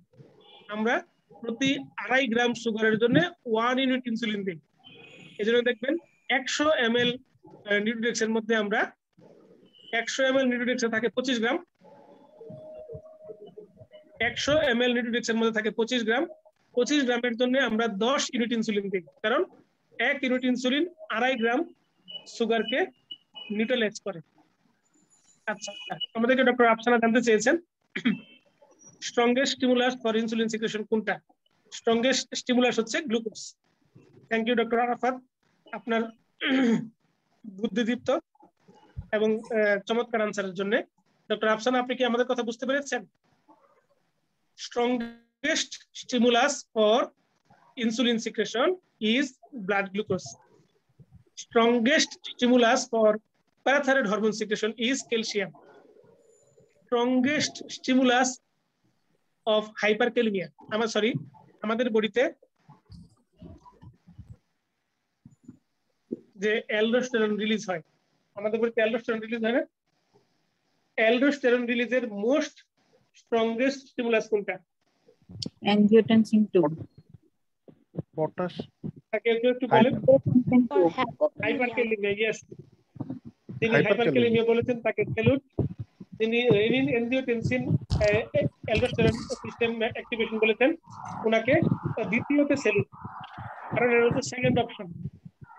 রেনিন এনজিওটেনসিন অ্যালডোস্টেরন হচ্ছে সেকেন্ডে, মানে পরের সেকেন্ড অপশন। ফার্স্ট বা সিঙ্গেল বেসে যদি হাইপারকালেমিয়া থাকে বা পটাশিয়াম থাকে সেটা হবে আনসার। মূলত হাইপারকালেমিয়া, পটাশিয়াম বেড়ে গেলে অ্যালডোস্টেরন দৌড়ে আসবে পটাশিয়ামকে বের করার জন্য। হাইপোনেট্রিমিয়া বা এসিটিএস লিটিল অর নো রোল, মানে অল্প রোল আছে অথবা নাই বললেও চলে। কিন্তু হাইপারকালেমিয়া এবং রাশ, রেনিন এনজিওটেনসিন অ্যালডোস্টেরন সিস্টেম, এই দুইটার ভূমিকা বেশি। সিঙ্গেল বেস বললে রেনিন হাইপারকালেমিয়া হচ্ছে সিঙ্গেল বেস। ঠিক আছে, এই অপশনগুলো আপনাদেরকে অনেক অনেক ব্যথা দেয়। পরীক্ষার হলে যেন অপশন দেখা মাত্র আপনার কোনোভাবেই এটা মিস না হয়, সেই জন্য আমরা এই কথাগুলো বলেছি। আচ্ছা, আমি এখানে আরেকটা কথা বলবো, চেষ্টা করবেন সিঙ্গেল বেস্ট আনসার করার ক্ষেত্রে একটা টেকনিক অবলম্বন করবেন। টেকনিকটা হচ্ছে কি, আগে আপনি অপশন পড়বেন, option A B C D E, এই 5টা অপশনের মধ্যে আপনি অপশনগুলোর মধ্যে আপনি পাশে লিখে রাখবেন যে এই অপশনটা সম্পর্কে আপনি কি জানেন। যেমন মনে করেন প্রশ্ন আসলো most potent stimulus for aldosterone release, অপশনে থাকবে আরএএস অ্যাক্টিভেশন, অপশনে থাকবে আপনার হাইপারকালেমিয়া, অপশনে থাকবে হাইপোনেট্রিমিয়া, অপশনে থাকবে এসিটিএস স্টিমুলেশন, অপশনে থাকবে আপনার অ্যাড্রেনাল মেডুলারি টিউমার। তো প্রতিটা অপশনের পাশে আপনি ছোট ছোট করে একটা দুটো শব্দ লিখবেন কি জানেন। আপনি এটা পড়ার পরে, অপশনগুলো টেস্ট করার পরে আপনি চলে যাবেন প্রশ্নের মধ্যে লাস্টের লাইন। লাস্টের লাইনে কি চাইছে, বেশিরভাগ সময় লাস্টের লাইন পড়লেই আনসার হয়ে যায়, আর কিছু লাগে না। লাস্টের লাইন পড়েও যদি আপনি আনসার ফাইনালাইজ করতে না পারেন, তারপরে আপনি প্রশ্ন পড়বেন, দেখবেন প্রশ্ন পড়ার সাথে সাথে আপনার কোনো একটা অপশনের সাথে মিলবেই। এটা হচ্ছে এসবি আনসার করার কৌশল। অপশন দেখে দেখে অপশন থেকে প্রশ্নে আসা। আপনি অপশনের মধ্যে কতটুকু জানেন সেটুকু আপনি লিখলেন, যেটা জানেন না লিখলেন না, সমস্যা নাই। আপনি দেখবেন অপশন টেস্ট করে প্রশ্নের সাথে যখন মিলাবেন আপনার মিলবেই, আপনার এমসিকিউ ফুল ফাইনালি সিঙ্গেল পেজ গুলো আনসার হয়ে যাবে। আর পরীক্ষার হলে আসলে যেটা পারবেন না সেটা স্কিপ করে পরেটাতে যাবেন, যেহেতু এফসিবিএস পরীক্ষার সময় আছে, এমএস বা এমডি পরীক্ষার সময় থাকে না, এই জন্য আমি স্কিপ করতে মানা করি।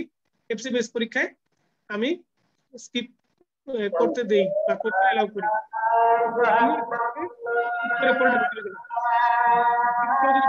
চলে যান, তাহলে আপনার দেখবেন পরীক্ষার হলে আশেপাশে অনেক শব্দ চলাচল করে, আপনি খালি আপনার অ্যান্টেনাটা খোলা রাখবেন, তবে আনসার করবেন যদি আপনার 60% শিওর হন আপনার বুদ্ধিতে আনসার করবেন। পরীক্ষার হলে উপরে দিয়ে নিচে দিয়ে ডানে দিয়ে বামে দিয়ে অনেক তথ্য যাওয়া আসা করে, দেখবেন আপনার সাথে অনেক সময় টাইমিং মিলে যাবে। তো এটা একটা টোটকা বুদ্ধি আমাদের আগেই বলে ফেললাম আপনাকে।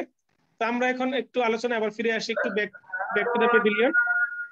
আমরা পিনিয়াল গ্ল্যান্ডের কথা বলেছিলাম, আমরা বলেছিলাম প্যারাথাইরয়েড গ্ল্যান্ড, আমরা বলেছিলাম প্লাসেন্টা। এরপরে আসেন অ্যাড্রেনাল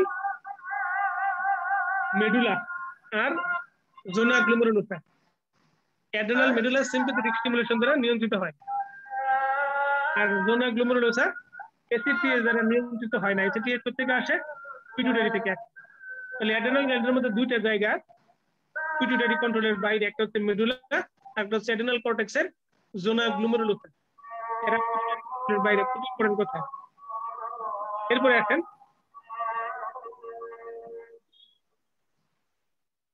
কিডনি। কিডনি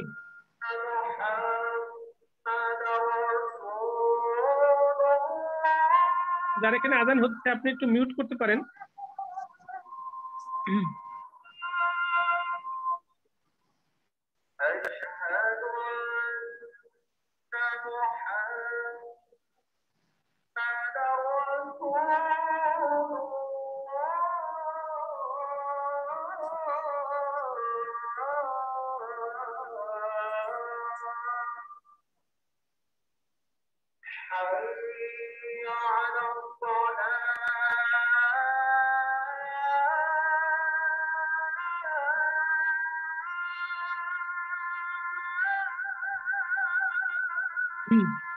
আচ্ছা, এরপরে আসেন আমরা যাই পরবর্তীতে।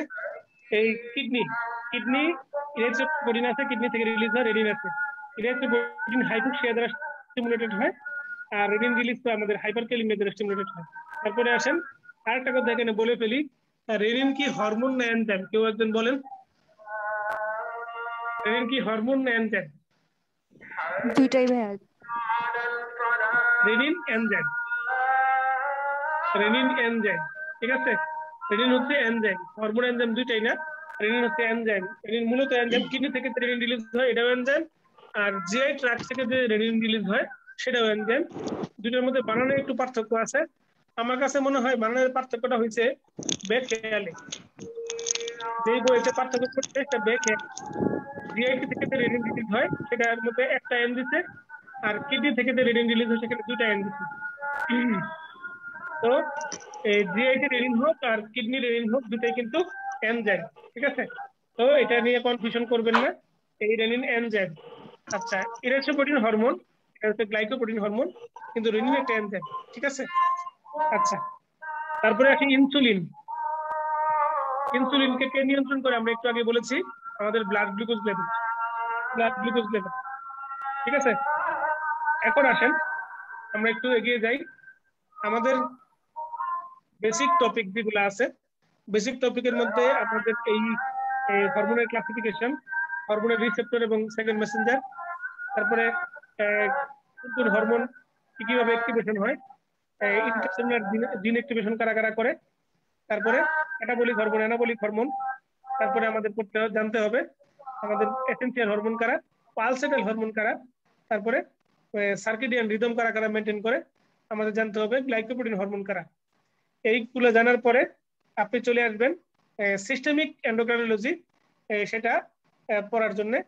প্রথমে আপনি শুরু করবেন পড়াশোনাটা এই সিস্টেমিক এন্ডোক্রাইনোলজি, অর্থাৎ এন্ডোক্রাইন সিস্টেম, যেটা পড়াশোনা শুরু করবেন থাইরয়েড গ্ল্যান্ড দ্বারা। বাসায় আমি আপনাদেরকে বলেছিলাম থাইরয়েড গ্ল্যান্ড দ্বারা পড়াশোনা করা উচিত, এরপরে অ্যাড্রেনাল গ্ল্যান্ড পড়ার পরে একটু বিরতি দেওয়া উচিত।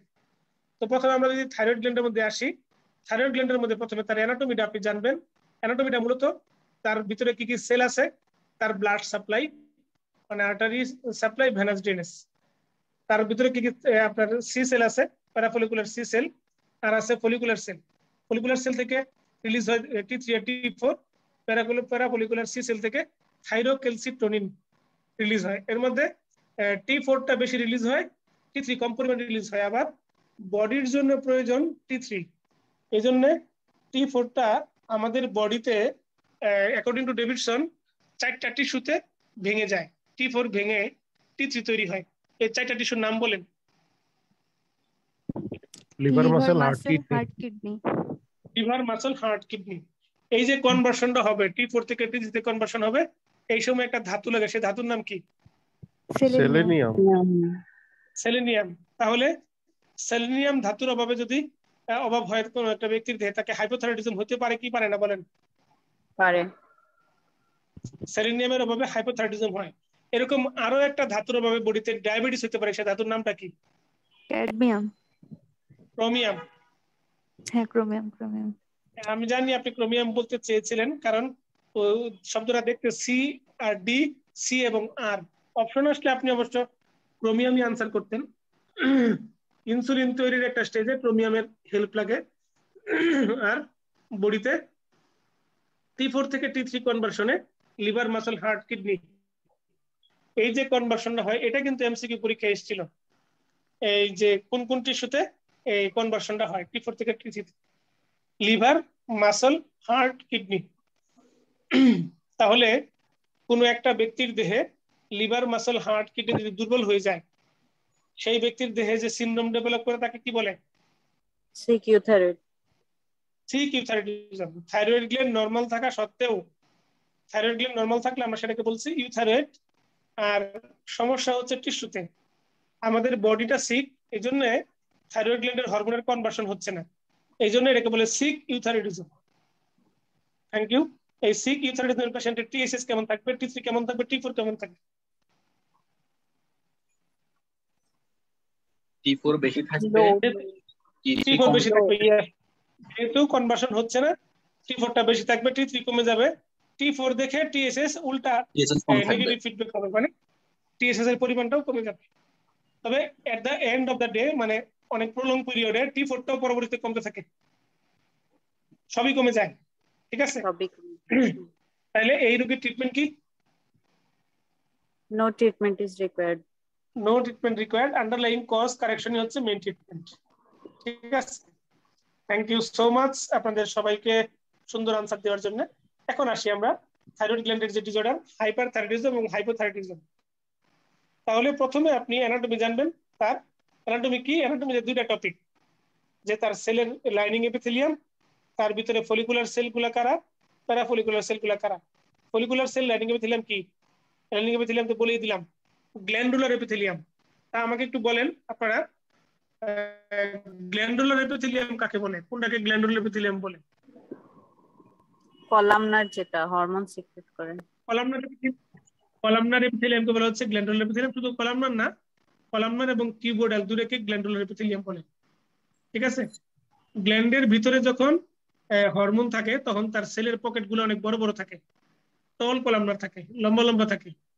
আর যখন হরমোনটা সে বের করে দেয়, তখন সে ফ্ল্যাট হয়ে যায়, ছোট হয়ে যায় তার সেলের সাইজটা। ঠিক আছে, যখন হরমোন সেলের ভিতরে থাকে তখন কলয়েড কম থাকে, আর হরমোন যখন সেল থেকে বের হয়ে যায় তখন কলয়েডের পরিমাণ বেশি থাকে। তো অ্যানাটমি এটা। আরেকটা জানবেন হচ্ছে তার ব্লাড সাপ্লাই। এরপরে ফিজিওলজিতে চলে আসবেন। থাইরয়েড হরমোনের কাজ জানতে হবে। থাইরয়েড হরমোনের কাজ কি? থাইরয়েড হরমোনের কাজ মূলত হার্টের উপর সে কি কাজ করে, অন্যান্য গ্ল্যান্ডের উপর সে কি কাজ করে, এবং জিআইডির উপর সে কি কাজ করে, মানে কার্বোহাইড্রেট, প্রোটিন এবং লিপিডের উপর কি কাজ করে। কোন একটা ব্যক্তির দেহে যদি হাইপারথাইরয়েডিজম থাকে, সেই ব্যক্তির কিন্তু ডায়াবেটিস থাকতে পারে। কারণ হচ্ছে থাইরয়েড হরমোন জিআইডি থেকে আপনার গ্লুকোজ অ্যাবজর্পশন বাড়ায়। এটা এফসিপিএস পার্ট 1 পরীক্ষা সিঙ্গেল বেস্টে আসছিল। আমি যেবার এফসিপিএস পার্ট 1 পরীক্ষার চান্স পাইনি, সেইবার এফসিপিএস পার্ট 1 পরীক্ষায় এটা আমি আমার চিন্তায় আসে নাই আনসারটা থাইরয়েড হরমোন হতে পারে, যে নিম্ন কোনটা জিআইডি থেকে গ্লুকোজ অ্যাবজর্পশন বাড়ায়। এই অপশনের মধ্যে থাইরয়েড হরমোন ছিল, এবং থাইরয়েড হরমোন আমি চিন্তাও করতে পারিনি যে আনসারটা হবে, এবং পরবর্তীতে ধরা খাওয়ার পর শিক্ষা হয়েছে। দেখবেন পরীক্ষার হলে যে প্রশ্ন উত্তরটা আপনি পারবেন না, এই প্রশ্নের উত্তর আপনি জীবনেও কখনো ভুলবেন না। কারণ আসার পর আপনি দেখবেন, দেখার পরে আপনার মাথায় হাত করবে, সেই মাথায় হাত করার পর আপনার মনে হবে যে এটা পারলাম না, এমনও তো প্রেম হয়, চোখের জলে কথা কয়। তো যাই হোক, আমাদের এই থাইরয়েড হরমোনের এই একটা প্রশ্ন পরীক্ষায় সিঙ্গেল বেস্টে আসছিল। এফসিপিএস পার্ট 1 পরীক্ষার প্রশ্ন যদি বাইরে পাওয়া যেত, এর চেয়ে বেশি রিপিট আর কোনো পরীক্ষায় হইতো না। কারণ এফসিপিএস এর স্যারেরা তো অনেক ব্যস্ত থাকেন, ফলে প্রশ্নগুলা আসলে স্যারেরা যখন করেন রিপিটেশন হয়েই যায়, মেন্টালিটির মিল থেকেই যায়। স্যারেরা যখন প্রশ্ন করেন তখন অত্যন্ত স্বকীয়তা বজায় রেখে প্রশ্ন করেন। স্যারেরা যখন বিসিপিএস এর পরীক্ষার হলে ঢুকেন তখন স্যারদের মোবাইলটা একটা নির্দিষ্ট জায়গায় রেখে যান। পরীক্ষার হলে তাদেরকে অ্যাভেলেবল সমস্ত বই দেওয়া হয়, এবং আপনি অবাক হবেন তাদেরকে জেনেসিসের শীটও দেওয়া হয়। আমি নাম বলছি না, নাম প্রকাশ না করার শর্তে বলছি যে অ্যাভেলেবল জেনেসিসের শীটও তাদেরকে দেওয়া হয়, এবং সেটা দেখে তারা প্রশ্ন করে। আমার খুব প্রিয় একজন স্যার এরকম বিবৃতি আমাকে দিয়েছেন। সুতরাং আপনারা সঠিক ট্র্যাকে আছেন, পড়াশোনার ট্র্যাকে আছেন, চিন্তার কোনো কারণ নাই। সবকিছু নিয়ে তারা পরে প্রশ্ন করে, এবং প্রশ্নের রেফারেন্স, আপনারা যেভাবে রেফারেন্স জানতে চান ওনারাও রেফারেন্স দিয়ে আনসারটা দিয়ে আসেন, এবং ওইভাবেই ওনারা যে আনসারটা দেন সেটাই গ্রহণযোগ্য আনসার। তো থাইরয়েড গ্ল্যান্ড থেকে ফিজিওলজি পড়তে গিয়ে physiology thyroid গ্ল্যান্ডের function, thyroid গ্ল্যান্ডের function পড়ার পর থাইরয়েড গ্ল্যান্ডের ফাংশনের মধ্যে মূলত জিআইটির উপর তার কি ফাংশন, হার্টের উপর তার কি ফাংশন, আমাদের বডিতে অন্যান্য গ্ল্যান্ডের উপর তার কি ফাংশন, এই তিনটা ফাংশনকে হাইলাইট করে বাকিগুলো একবার দেখতে পারেন। করার পরে আপনি থাইরয়েড গ্ল্যান্ডের প্যাথোলজি অর্থাৎ আপনি ডেভিডসন অংশে ঢুকে যাবেন। ডেভিডসন অংশে ঢুকে গেলে আপনি তার প্রথমেই আপনি পাবেন হচ্ছে ডেভিডসনের মধ্যে তার অ্যানাটমি ফিজিওলজি রিলেটেড কথাবার্তা। এই কথাটা কেটে গেছে, আরেকবার একটু কোন তিনটার উপরে থাইরয়েডের ফাংশনটা ইম্পর্টেন্টলি দেখতে হবে, কথাটা কেটে গেছে। বলছি আপনি পড়বেন থাইরয়েড গ্ল্যান্ডের আমাদের হার্টের উপর তার কি ফাংশন, জিআই ট্র্যাক্টের উপর তার কি ফাংশন, এবং পড়বেন অন্যান্য গ্ল্যান্ডের উপর তার কি ফাংশন। থাইরয়েড হরমোন একটা ক্রোনোট্রপিক সাবস্টেন্স। আমাকে বলতে হবে ক্রোনোট্রপিক সাবস্টেন্স কথার মানে কি। রেট বাড়ায়।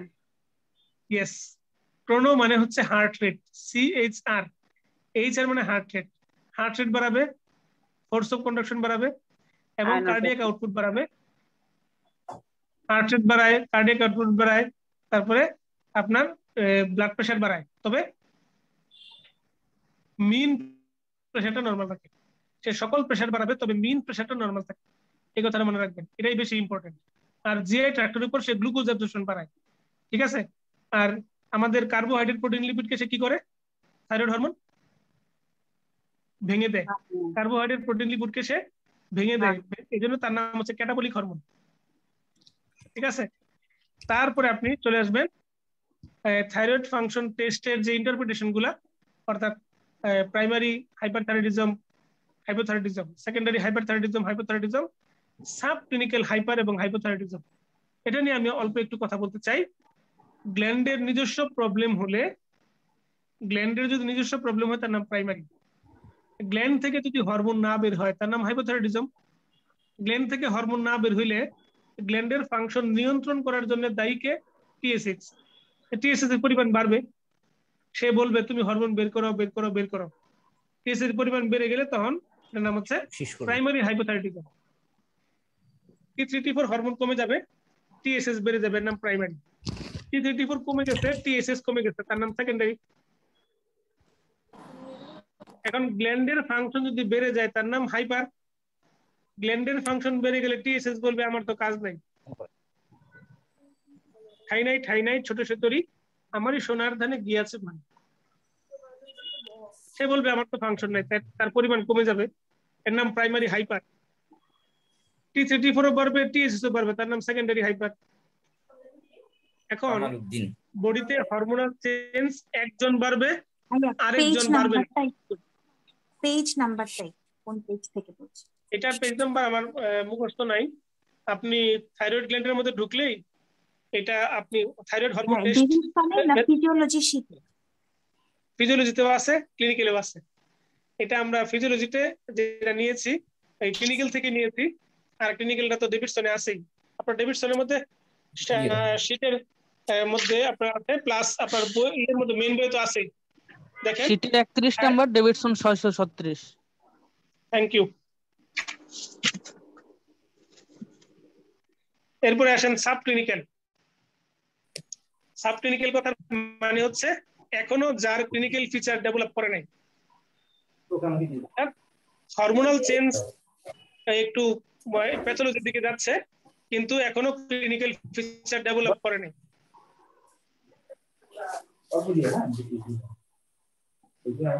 বুঝতে পারছেন? সাব ক্লিনিক্যাল হাইপো T3T4 কমের দিকে যাবে কিন্তু বর্ডারলাইন ক্রস করবে না, আবার TSH বর্ডারলাইন ক্রস করবে কিন্তু এখনো কারো ক্লিনিক্যাল ফিচার ডেভেলপ করে নাই। এর নাম হচ্ছে সাব ক্লিনিক্যাল হাইপোথাইরয়েডিজম।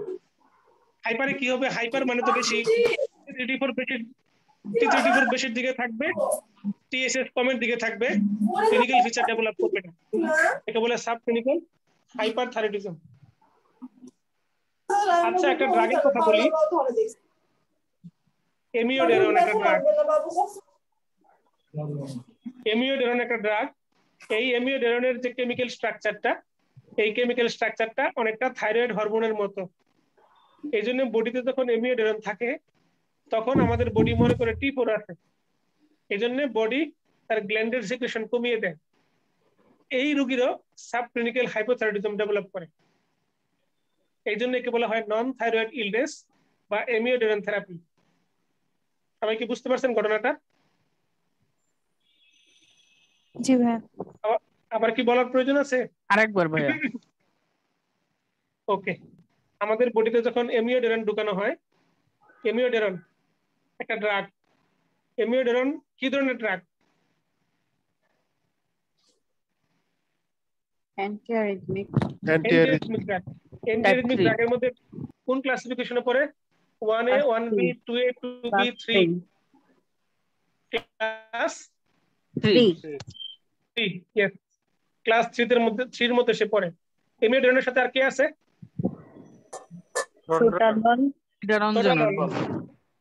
কোনটা, ডি না এল? এল সোটালাল সম্ভবত। ইয়েস, যে এল বলেছেন তাকে বুক ভরা অভিনন্দন, পাশে থাকলে কোলাকুলি করতাম। এল সোটালাল। আর ডি সোটালাল কোন ক্লাসে পড়বে? টাইপ 4। ডি সোটালাল ক্লাস 2 তে পড়বে। সকল বিটা ব্লকার ক্লাস 2। মনে থাকবে? আচ্ছা, ক্লাস 4 যেহেতু বললেন, ক্লাস 4 এর মধ্যে কোন ড্রাগটা আসবে?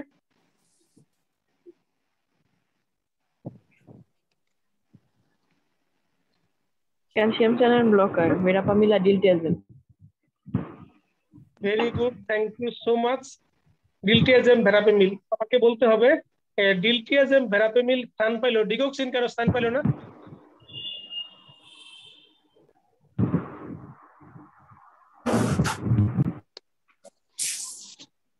ডিগক্সিন কেন স্থান পাইলো না কেউ কি জানেন নাকি আমি বলবো?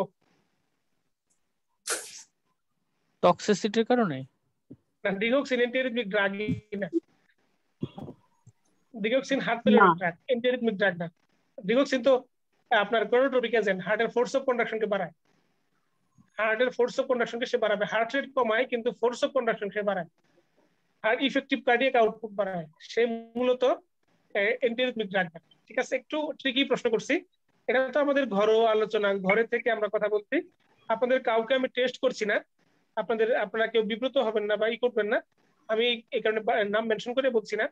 আপনাদের খারাপ লাগলে আমাকে বলবেন, আমি টপিক বা প্রসঙ্গ অন্যদিকে মনে নিয়ে নিব। ঠিক আছে, এগুলো আপনার আরেকবার যে রিক্যাপিচুলেশন হলো, অ্যান্টিঅ্যারিথমিক ড্রাগ কিন্তু পরীক্ষায় একটা আনসার করবেনি, কার্ডিওলজি করবেনি। আপনি যদি আনসার না করেন প্রশ্নই হবে না। দেখুন 49টা প্রশ্ন, তাকে বলবেন স্যার এই প্রশ্নটা চেঞ্জ করে দেন, ওই ওই ওই প্রশ্নটা দেখবেন অ্যান্টিঅ্যারিথমিক ড্রাগের নামটা আছে। বুঝতে পারছেন? আচ্ছা, ঠিক আছে, ধন্যবাদ, আপনারা পেরেছেন সঠিকভাবে। আমরা আগাচ্ছি। তো এই যে এমিওডেরন নিয়ে কথা বলছি, এই এমিওডেরন কিন্তু সকল সমস্যা করে। এমিওডেরনের মোস্ট কমন সাইড এফেক্ট কি? Photosensitivity. ব্র্যাডিকার্ডিয়া করে। মোস্ট কমন সাইড এফেক্ট হচ্ছে সে ব্র্যাডিকার্ডিয়া করে এবং বডিতে বিভিন্ন জায়গায় সে ডিপোজিট হয়। এই ডিপোজিট হতে গিয়েই মূলত সে হাইপোথাইরয়েডিজম করে। এটার নাম হচ্ছে সাবক্লিনিক্যাল হাইপোথাইরয়েডিজম। যেহেতু সমস্যাটা থাইরয়েড গ্ল্যান্ডের না, এজন্য একে বলা হয় নন থাইরয়েড ইলনেস। এমিউডারনের কেমিক্যাল স্ট্রাকচার আর আমাদের T4 এর কেমিক্যাল স্ট্রাকচারটা সেম। এই জন্য থাইরয়েড গ্ল্যান্ড একে ভুল মনে করে যে ও বডিতে আছে মানে T4 বডিতে আছে। এটা থাইরয়েড গ্ল্যান্ড ভুল বুঝে, বুঝার কারণে সে T4 সিক্রেশন কমিয়ে দেয়, বডিতে হাইপোথাইরয়েডিজম ডেভেলপ করে। এর নাম হচ্ছে সাবক্লিনিক্যাল হাইপোথাইরয়েডিজম বা এমিউডারন থেরাপি ইনডিউসড হাইপোথাইরয়েডিজম বা নন থাইরয়েড ইলনেস। বলেন কে কে বুঝেন নাই? ভাই অ্যামিডোরনের মোস্ট কমন সাইড ইফেক্ট কোনটা বলছেন? ব্র্যাডিকার্ডিয়া।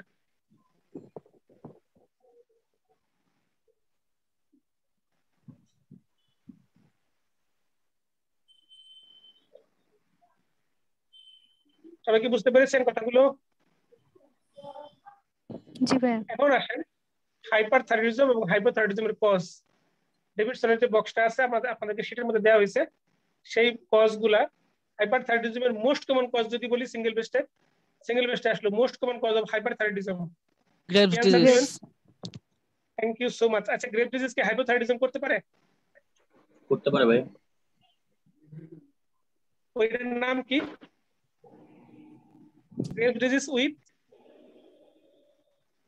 TSS receptor antibody. ব্লকে অ্যান্টিবডি। TSS যদি TSS রিসেপ্টর তো কাজ করে আপনার এর উপর, এই যে থাইরয়েড গ্ল্যান্ডের উপর, তার বিরুদ্ধে অ্যান্টিবডি হলে সে থাইরয়েড গ্ল্যান্ডে কাজ করতে পারবে না, হরমোন সিক্রেশন হবে না, ফলে হাইপোথাইরয়েডিজম হবে। মেকানিজমটা বুঝতে পারছেন? TSS রিসেপ্টর হোক অথবা T3 T4 রিসেপ্টর হোক, রিসেপ্টরের বিরুদ্ধে অ্যান্টিবডি হইলেই তাকে বলে গ্রেভ ডিজিজ। যেহেতু রিসেপ্টরের বিরুদ্ধে অ্যান্টিবডির নাম গ্রেভ ডিজিজ, এই জন্য এর নাম গ্রেভ ডিজিজ হওয়া সত্ত্বেও হাইপোথাইরয়েডিজম করে। বুঝতে পারছেন? আচ্ছা, না ভাই আরেকবার বলেন। গ্রেভ ডিজিজ কাকে বলে? যে ডিজিজ গ্রেভ কন্ডিশন তৈরি করে তাকে বলে গ্রেভস ডিজিজ। তো TSS রিসেপ্টরের বিরুদ্ধে অ্যান্টিবডি হোক অথবা T3 T4 রিসেপ্টরের বিরুদ্ধে অ্যান্টিবডি হোক, রিসেপ্টরের বিরুদ্ধে অ্যান্টিবডি হলে তার নাম গ্রেভস ডিজিজ। কিন্তু যখন T3 T4 এর বিরুদ্ধে অ্যান্টিবডি হয় তার ফলে হাইপারথাইরয়েডিজম হয়, আর যখন TSS এর বিরুদ্ধে অ্যান্টিবডি হয় তার ফলে হাইপোথাইরয়েডিজম হয়। কারণ হচ্ছে TSS রিসেপ্টর কাজ করে থাইরয়েড গ্ল্যান্ডের উপর এবং এরপরে থাইরয়েড গ্ল্যান্ড থেকে থাইরয়েড হরমোনটা বের হয়ে আসে। TSS রিসেপ্টর থাইরয়েড গ্ল্যান্ডের উপর কাজ করে এবং থাইরয়েড গ্ল্যান্ডের স্টিমুলেশন দিয়ে T3 T4 বের করে। এখন TSS এর বিরুদ্ধে অ্যান্টিবডি হইলে সে থাইরয়েড TSS টা কাজ করতে পারছে না আর T3 T4 বের হবে না। T3 T4 না বের হলে কি হাইপোথাইরয়েডিজম না? জি ভাই বুঝতে পারছি। আচ্ছা, হাইপোথাইরয়েডিজমের মোস্ট কমন কজ কি? হাশিমোটোস thyroiditis. হাশিমোটোস thyroiditis. Thank you so much. হাশিমোটোস thyroiditis এর মেকানিজমটা কি? থাইরয়েড পারক্সাইডের বিরুদ্ধে অ্যান্টিবডি তৈরি হয়, তাই না? থাইরয়েড পারক্সাইডের বিরুদ্ধে অ্যান্টিবডি তৈরি হয়। আমাকে একবার বলেন, একটা হাশিমোটোস থাইরয়েডাইটিসের পেশেন্ট কি গয়টার হতে পারে? হাশিমোটোস থাইরয়েডাইটিস পেশেন্টের গয়টার হতে পারে। Thank you so much. আচ্ছা, হাশিমোটোস থাইরয়েডাইটিসের পেশেন্টের যদি গয়টার হয়, সেই গয়টারের পরে তার কি হাইপারথাইরয়েডিজম হতে পারে না? হ্যাঁ পারে। দেখছেন কত প্যাচ এবং কত মিল অঙ্কের মতো। হাশিমোটোস থাইরয়েডাইটিস থেকে গয়টার হইছে, সেই গয়টার নিজে নিজে হরমোন রিলিজ করবে T3 T4। এই T3 T4 রিলিজ করার কারণে তার হাইপারথাইরয়েডিজম হবে, থাইরয়েডোসিস হবে। বুঝতে পারছেন কি একটা প্যাচ এবং কি একটা মিল, কি একটা অঙ্কের মতো। আচ্ছা, আমি যদি পরীক্ষায় আপনাদের প্রশ্ন আসবে কোন কোন ড্রাগ হাইপোথাইরয়েডিজম করে, সেখানে কি কি অ্যান্সার করবেন?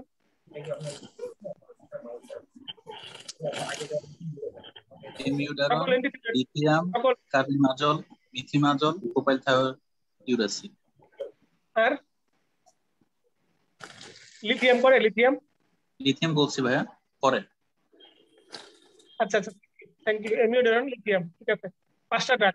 অ্যান্টিথাইরয়েড ড্রাগ আছে 3টা আর 2টা হচ্ছে ড্রাগের সাইড ইফেক্ট হিসেবে হয়। অ্যান্টিথাইরয়েড ড্রাগ 3টা আর 2টা হচ্ছে ড্রাগের সাইড ইফেক্ট। অ্যান্টিথাইরয়েড ড্রাগের নাম আরেকবার একটু বলেন প্রিয় চিকিৎসক আপনি। কার্বিমাজল, মিথিমাজল, প্রোপাইল থায়োইউরেসিন। আর দুইটা লিথিয়াম, ইমিউডারন এবং ইমিউডারন। Thank you so much. Lithium ড্রাগের আরেকটা ইউজ বলেন। Bipolar mood disorder, mood stabiliser. লিথিয়ামকে bipolar, yes, bipolar mood ডিসঅর্ডারে lithium use করা হয়। এটাকে বলা হয় মুড স্টেবিলাইজার। মুড স্টেবিলাইজারের আরেকটা ড্রাগের নাম বলেন। Sodium ভ্যালপ্রাইট। Sodium ভ্যালপ্রাইট, sodium ভ্যালপ্রাইট, thank you so much. আরেকটা ড্রাগের নাম বলেন মুড স্টেবিলাইজার। ল্যামোট্রিজিন।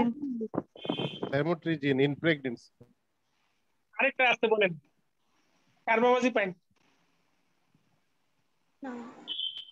মনে রাখবেন সোনালিকা। কার্বামাজিপাইন এটাও মুড স্টেবিলাইজার কাজ করে, মনে রাখবেন সোনালিকা।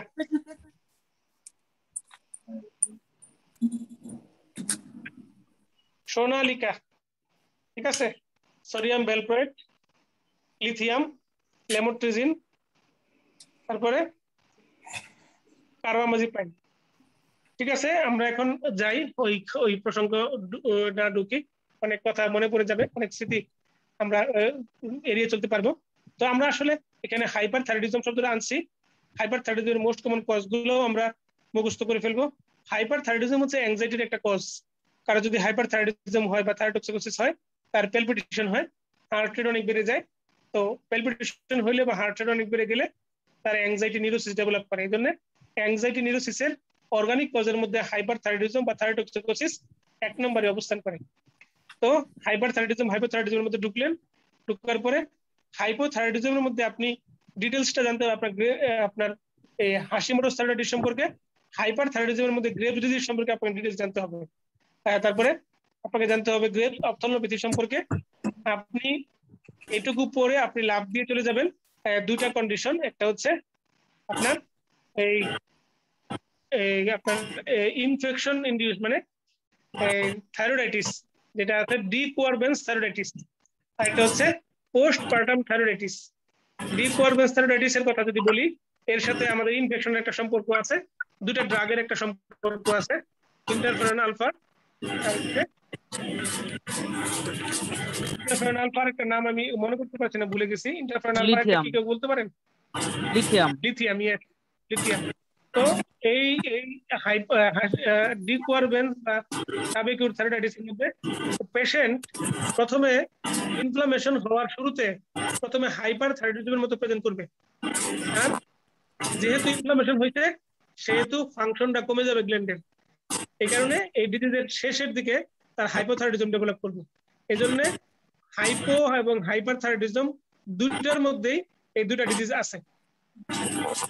থাইরয়েড গ্ল্যান্ডে যদি ইনফ্লামেশন হয়, প্রথমে ইনফ্লামেশনের প্রভাবে বেশি বেশি সিক্রেশন হবে, ওই সিক্রেশনের কারণে হাইপার থাইরয়েডিজম নিয়ে প্রেজেন্ট করবে। হাইপার থাইরয়েডিজম নিয়ে প্রেজেন্ট করার পর বডিতে এই হরমোনটা একসময় ইউটিলাইজেশন হয়ে যাবে। ইউটিলাইজেশন হইলে বডি থেকে আর হরমোন বের হবে না। কারণ কি, ইনফ্লামেশন মানে তো ওই গ্ল্যান্ডের ফাংশন লেসা। ইনফ্লামেশন মানে ওই গ্ল্যান্ডের ফাংশনটা কমে যাওয়া। এই জন্য ওই গ্ল্যান্ড থেকে আর নতুন করে কোনো হরমোন বের হবে না। জি, বলেন, কথাগুলো ভালো বোঝা যাচ্ছে না। বাকিরা একটু মিউট হই প্লিজ।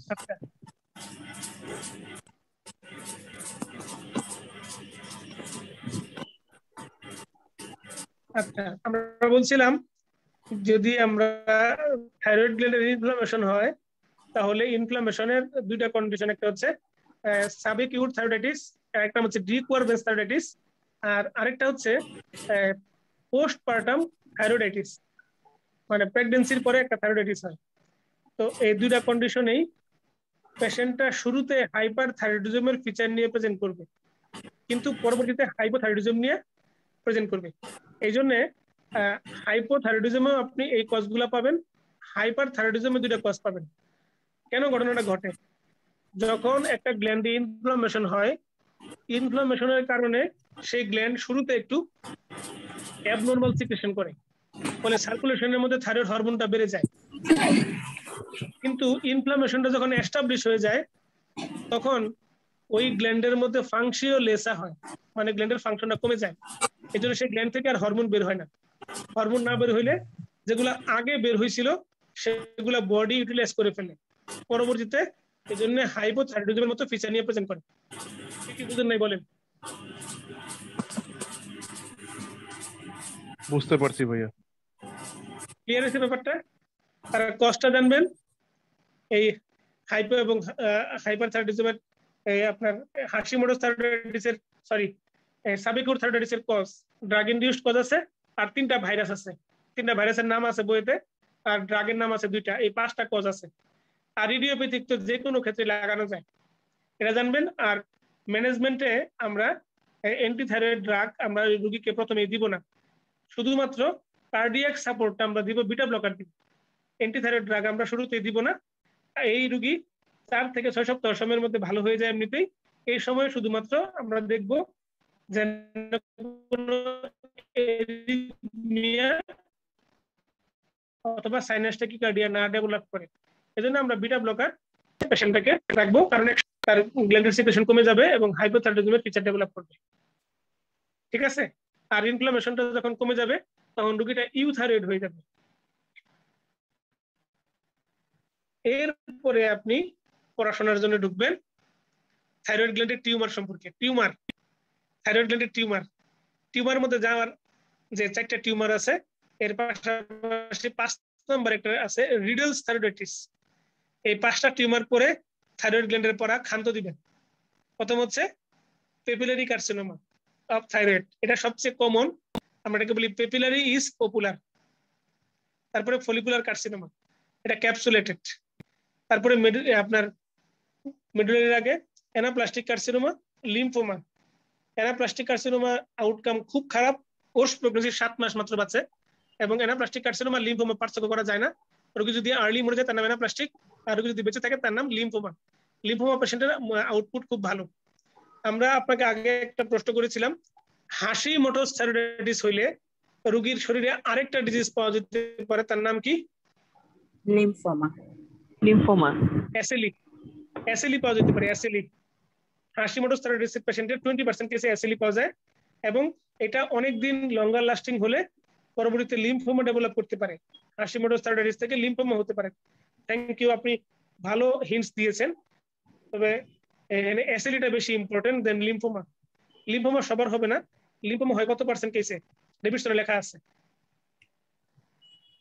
10 to 20% কেসে লিম্ফোমা হয়, আর 20% কেসে হয় অ্যাসেলি। হাশিমোটোস থাইরয়েডাইটিস থেকে 20% কেসে অ্যাসেলি হইতে পারে।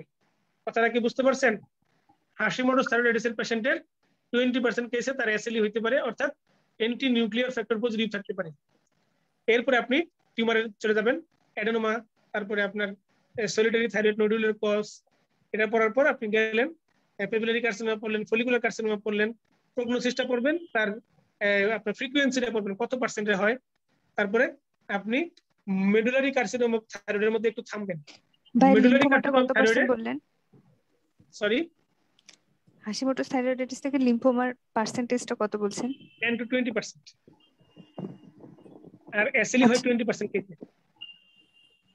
অ্যাসেলি মানে 20% কেসে অ্যান্টি নিউক্লিয়ার ফ্যাক্টরটা পজিটিভ থাকতে পারে। এরপরে আপনি আসেন এর মধ্যে এই কার্সিনোমা থেকে পড়তে হবে, এটা কি অ্যানাপ্লাস্টিক কোনটা থেকে বলছিলেন যে টপিক গুলো পড়তে হবে, এটা আরেকবার একটু। আচ্ছা, আপনি পড়বেন হচ্ছে এই আপনার প্রত্যেকটা কার্সিনোমাতে ঢুকবেন, সেটার প্রগনোসিস কেমন এটা পড়বেন, আর পড়বেন তার ফ্রিকোয়েন্সি কত। যেমন সবচেয়ে কমনলি হয় পেপিলারি কার্সিনোমা, এবং তার প্রগনোসিস খুব ভালো, 90% পেশেন্ট ভালো হয়ে যায়। তারপরে ফলিকুলার কার্সিনোমা, এটার প্রগনোসিস অত্যন্ত ভালো। এটা লিম্ফেটিক মেটাস্টাসিস আপনার হয় না বললেই চলে, মূলত ব্লাড বর্ন মেটাস্টাসিস হয়, একে বলে ক্যাপসুলেটেড ক্যান্সার,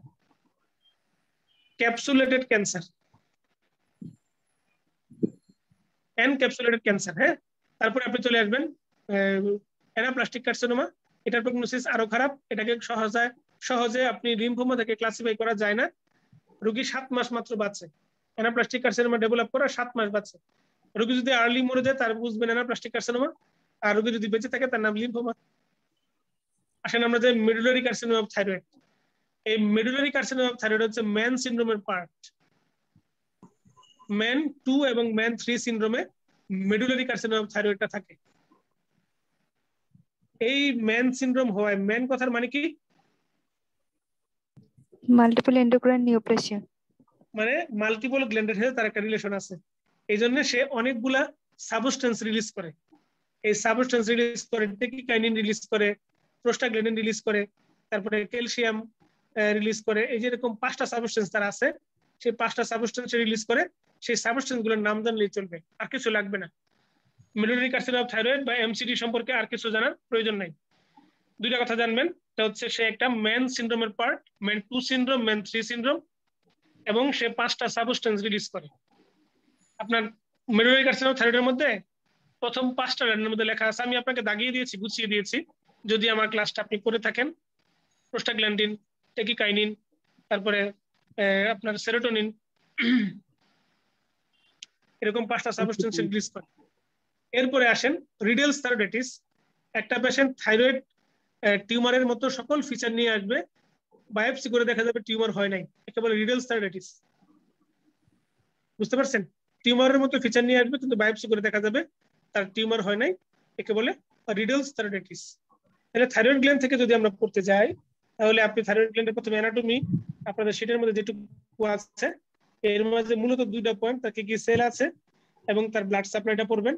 পরে লাফ দিয়ে আপনি হরমোনগুলোর নামগুলোতে চলে আসবেন এবং হরমোনের ফাংশনটা পড়বেন। পড়ার পরে আপনি ঢুকে যাবেন ক্লিনিক্যাল পড়াশোনায়। ক্লিনিক্যাল পড়াশোনা আমরা যেটুকু দাগিয়ে দিয়েছি ওটুকুই। ক্লিনিক্যাল পড়াশোনাটা সে কোথায় কোথায় কনভার্সন হয়, তারপরে আপনার কনভার্সন হওয়ার পরে তার একটা চার্ট আছে থাইরয়েড ফাংশন টেস্টের রিপোর্টের উপর ভিত্তি করে, কাকে প্রাইমারি সেকেন্ডারি হাইপো হাইপার বলবো, কাকে সাব ক্লিনিক্যাল বলবো, কাকে সিকিউ থাইরয়েড বলবো, কাকে নন থাইরয়েড ইলনেস বলবো। বলার পর আপনি চলে যাবেন হাইপোথাইরয়েডিজমের কজ, হাইপারথাইরয়েডিজমের কজ। হাইপোথাইরয়েডিজমের মধ্যে আপনি পড়বেন কি? হাশিমোটোস থাইরয়েডাইটিস। হাইপারথাইরয়েডিজমে পড়বেন গ্রেভস ডিজিজ। পড়ার পরে আপনি হাইপো এবং হাইপারের সংমিশ্রণ ইনফেকশাস কজ যেটা আছে, সাবএকিউট থাইরয়েডাইটিস এবং পোস্টপার্টাম থাইরয়েডাইটিসটা পড়বেন।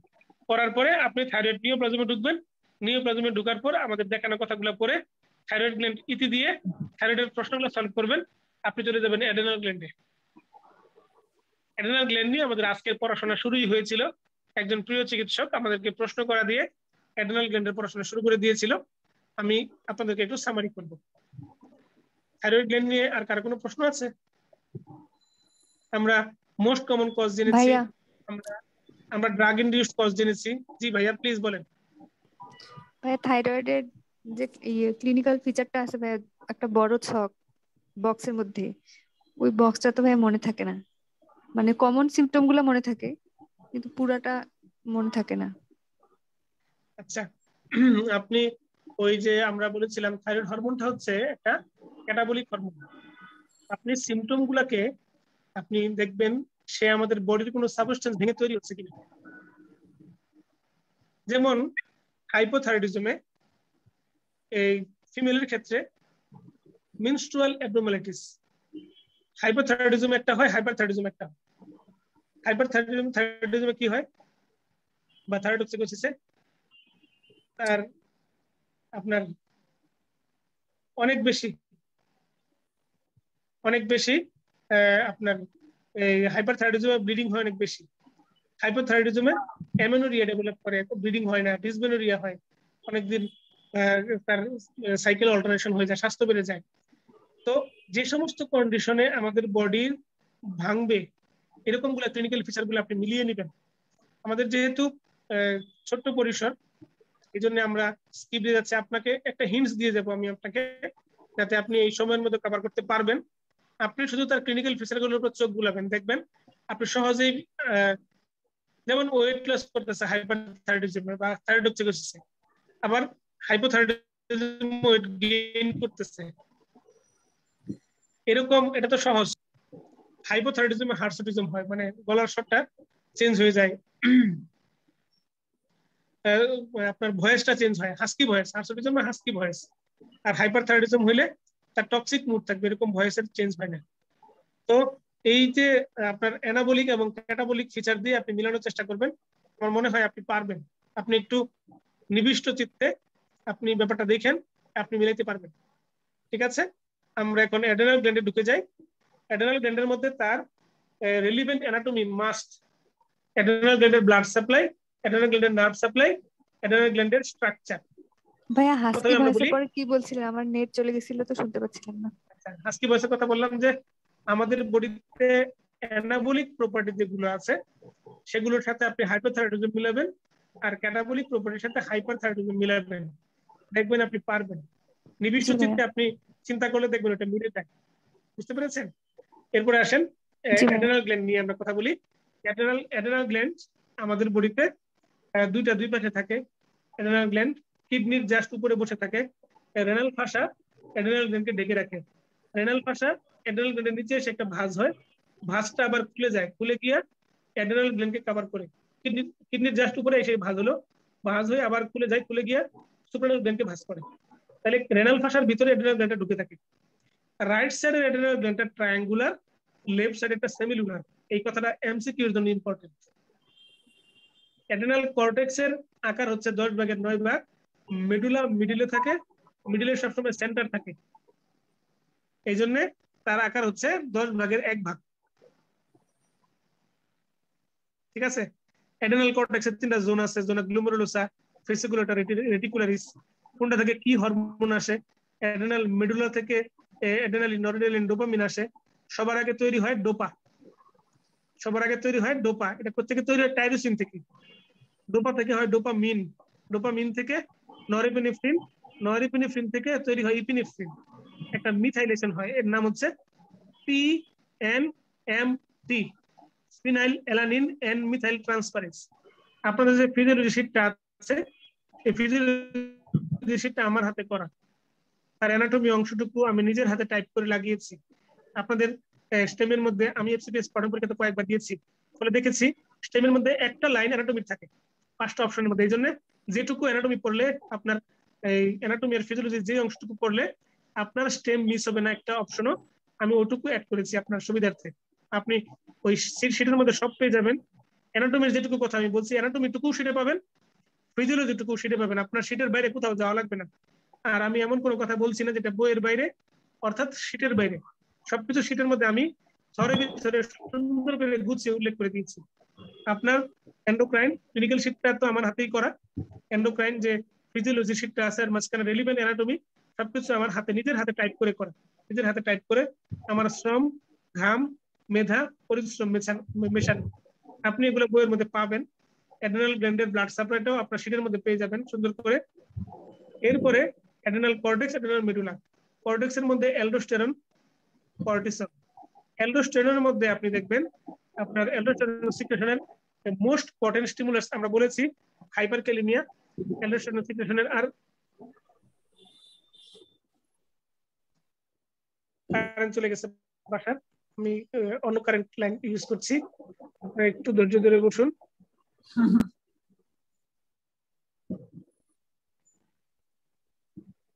দেখা যাচ্ছে ভিনটেজ মোড।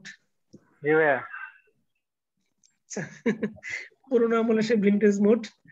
তো আমি বলছিলাম যে অ্যাডেনাল গ্ল্যান্ডের মধ্যে অ্যাডেনাল কর্টেক্স, কর্টেক্সের মধ্যে অ্যালডোস্টেরন, অ্যালডোস্টেরন, কর্টিসল। তার সিক্রেশনের কিভাবে কে তাকে সিক্রেশন করে?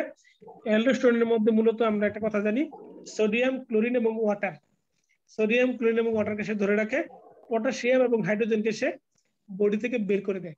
এই জন্য অ্যালডোস্টেরনের ক্ষেত্রে আমরা বলি বন্ধু হচ্ছে 3 জন, সুমন, রাজন, মোহন। সোডিয়াম, ক্লোরিন এবং ওয়াটার। আর তার শত্রু হচ্ছে 2 জন, পটাশিয়াম এবং হাইড্রোজেন। তো এইটা আমাদের সিঙ্গেল বেস্ট অপশনে আসছিল। অ্যালডোস্টেরন আমাদের বডিতে কিডনির কোন জায়গায় কাজ করে? অ্যালডোস্টেরন কাজ করে কিডনির কোথায়? রেনাল টিবিউলের মধ্যে ডিস্টাল টিবিউল, কালেক্টিং টিবিউলে কাজ করে। ইয়েস, ডিসিটি, সিটি এবং সিডি, এই 3টাতে কিডনি কাজ করে। এবং এই 3টার জায়গাটা আপনি মনে রাখবেন ভালো করে। এবং সকল জায়গায় তার কাজ একটাই, ঘর্মগ্রন্থি হোক, তার কাজ হচ্ছে আপনার সোডিয়াম, ক্লোরিন এবং ওয়াটারকে রিটেনশন করা, পটাশিয়াম এবং হাইড্রোজেনকে বের করে দেওয়া। যেহেতু সোডিয়াম এবং ওয়াটার ব্লাড প্রেশার বাড়াবে, এই জন্য অ্যালডোস্টেরন ব্লাড প্রেশার বাড়ায়। আপনার মেটাবলিক অ্যালকালোসিস করে, কারণ পটাশিয়াম এবং হাইড্রোজেনকে সে বের করে দিচ্ছে, হাইপারনেট্রিমিয়া করে, হাইপারক্লোরিমিয়া করে এবং ব্লাড প্রেশার বাড়ায়। আবার এদিক দিয়ে সোডিয়াম কমে যাচ্ছে, হাইপোনেট্রিমিয়া করবে, সরি হাইপোক্যালিমিয়া করবে এবং মেটাবলিক অ্যালকালোসিস করবে। এটা হচ্ছে আমাদের বডিতে অ্যালডোস্টেরনের মূল ফাংশন। এবং এর অভাবে কি হয়, এর আধিক্যে কি হয়, এটা অঙ্কের মতো primary hyper aldosteronism, secondary hyper অ্যালডোস্টেরনিজমে মোটামুটি ফিচার একই হয়, কিন্তু কজটা একটু ভিন্ন। প্রাইমারি হাইপারথাইরয়েডিজম হইলে তার জন্য কজ আপনার গ্ল্যান্ড নিজে, আর সেকেন্ডারি হলে কজ অন্য কিছু, আদার্স। আচ্ছা, এরপরে আপনি আসেন কর্টিসলের মধ্যে। কর্টিসলের মধ্যে পারমিসিভ অ্যাকশন অফ কর্টিসলটা না জেনে পরীক্ষার হলে দেওয়া উচিত না। অর্থাৎ কর্টিসল নিজে এই কাজটা করবে না, অন্যরা করবে, কর্টিসল সেখানে উপস্থিত থাকবে, কে বলে পারমিসিভ অ্যাকশন। তো পারমিসিভ অ্যাকশন অফ কর্টিসলটা কি? লাইপোলাইটিক অ্যাক্টিভিটি, তার ক্যালোরিজেনিক অ্যাক্টিভিটি, তারপরে ভ্যাসোকনস্ট্রিক্টর অ্যাক্টিভিটি। দেখবেন আপনাদের মধ্যে আমরা সেটার মধ্যে গুছিয়ে দিয়েছি। এরপরে হেমোপয়েটিক সেলের উপর কর্টিসলের কাজ আমরা বলেছিলাম আপনাকে ক্লাসের মধ্যে। বেল পরে পেন বাড়ে, বেল পরে ডাক্তারদের কাছে যেহেতু ওষুধ কোম্পানির লোকেরা আসে, কলমে আপনার বাড়িতে ভরা যায় না, ঢুকা যায় না, অনেক কলম আপনারা একে ওকে তাকে গিফট করেন। আর বেল পরে, বেল তো ঘন্টার বেল, বেল পরে, অথবা বেল তোলায় গেলে মাথার উপর বেল পরে। ঠিক আছে, এই গেল আপনার কর্টিসলের ব্যাপারটা। কর্টিসলের একটা বিশেষ কথা আমরা জানি, কর্টিসল হচ্ছে ক্যাটাবলিক হরমোন। আমাদের দেহকে ক্ষয় করতে করতে একদিকে এক সময় সে মৃত্যুর দিকে নিয়ে যায়, মানে অস্টিওপোরোসিস করে, প্রোটিন ব্রেকডাউন করে। তো কর্টিসল সম্পর্কে আপনার সেটার মধ্যে যেটুকু আছে সেটুকু আমরা একটু রিক্যাপিচুলেশন করার চেষ্টা করলাম। অ্যালডোস্টেরন, কর্টিসল, এগুলোর উপর কিন্তু সিঙ্গেল বেস্ট আসে, সিঙ্গেল বেস্ট। একদম সাবধানী ভাবে আনসার করবেন। কিছু কিছু কন্ডিশন আছে অ্যালডোস্টেরন এবং কর্টিসল দুটো রিলিজ হয়, আবার কিছু কিছু কন্ডিশন আছে শুধু কর্টিসল রিলিজ হয়, এটাও আপনাদের শীটের মধ্যে আছে। তবে কর্টিসলের ক্ষেত্রে হেমোপয়েটিক সেল, পারমিসিভ অ্যাকশন, এই দুটার দিকে একটু খেয়াল রাখবেন বেশি। আর অ্যালডোস্টেরনের ক্ষেত্রে খেয়াল রাখবেন তার মোস্ট পটেন্ট স্টিমুলেশন। আর অ্যালডোস্টেরন আর কর্টিসল মিলিয়ে একটা প্রশ্ন হয়, তার নাম অ্যাড্রেনাল ক্রাইসিস। অ্যাড্রেনাল ক্রাইসিস নিয়ে আমার কিছু কথা বলার আছে। অ্যাড্রেনাল ক্রাইসিস নিয়ে কোনো একটা পেশেন্ট আসলো, সেই পেশেন্টের মোস্ট কমন ফিচার আপনি কি দেখবেন, কি পাবেন, কেউ বলেন দেখি? হাইপোগ্লাইসেমিয়া। হাইপোগ্লাইসেমিয়া। হাইপোগ্লাইসেমিয়া না, সিস্টেমিক কোলাপস বা সার্কুলারি কোলাপস। হাইপোগ্লাইসেমিয়াতে আপনি পরে দেখবেন, প্রথমে আসা রোগীটা কি দেখেন, একটা কোলাপস নিয়ে আসলে আমরা ব্লাড প্রেসার দেখি বা পালস দেখি, শক লাগবে স্যার, শক। Yes yes, circulatory collapse. যিনি বলেছেন তাকে আমার অভিবাদন, শুভেচ্ছা। আর যিনি হাইপোগ্লাইসেমিয়া বলেছেন তাকে দ্বিতীয় অভিবাদন, কারণ এটা হচ্ছে সেকেন্ড ফিচার। আমরা ব্লাড প্রেসার বা সার্কুলেটরি সিস্টেম এক্সাম করার সাথে সাথে আমরা বলি সিস্টারকে একটু ব্লাড সুগারটা দেখেন। তো এই রোগীটা কে আপনি প্রথমে কি ম্যানেজ করবেন? ব্লাড সুগার দিবেন, নাকি তাকে স্টেরয়েড দিবেন, নাকি fluid management? Thank you so much, thank you so much, so much. তো এইরকম আরেকটা কথা আছে, আমরা এই প্রসঙ্গের সাথে বলবো বলে আমি থাইরয়েড গ্ল্যান্ডের মধ্যে বলি নাই। তার নাম হচ্ছে থাইরয়েড স্টর্ম বা থাইরয়েড ক্রাইসিস, থাইরয়েডক্সিক ক্রাইসিস। এই থাইরয়েডক্সিক ক্রাইসিসের পেশেন্টকে প্রথম কি ম্যানেজমেন্ট দিবেন? ফ্লুইড দিব ভাইয়া ওখানে। Thank you so much. তাহলে ক্রাইসিস বলুক, অ্যাড্রেনাল ক্রাইসিস হোক, থাইরয়েড ক্রাইসিস হোক, প্রথমে তাকে আমরা ফ্লুইড ম্যানেজমেন্ট দিব। ঠিক আছে, ফ্লুইড ম্যানেজমেন্ট দিব। আসলে থাইরয়েড ক্রাইসিসের মধ্যে বা থাইরয়েডক্সিক ক্রাইসিসের মধ্যে বইয়ের মধ্যে একটু এমন ভাবে দেওয়া আছে, ফলে কনফিউশন হয়। বিটা ব্লকারের নামটা আগে লেখা আছে, 1 নম্বরে লেখা আছে বিটা ব্লকার দেওয়ার কথা, তবে আমরা বিটা ব্লকার 1 নম্বরে দিব না। 1 নম্বরে লেখা থাকলেও কিন্তু বইয়ের মধ্যে লেখা আছে প্রথমে ফ্লুইড দিতে হবে, রিহাইড্রেশন, পেশেন্টকে রিহাইড্রেশন করতে হবে। ঠিক আছে নাকি? কেন আছে?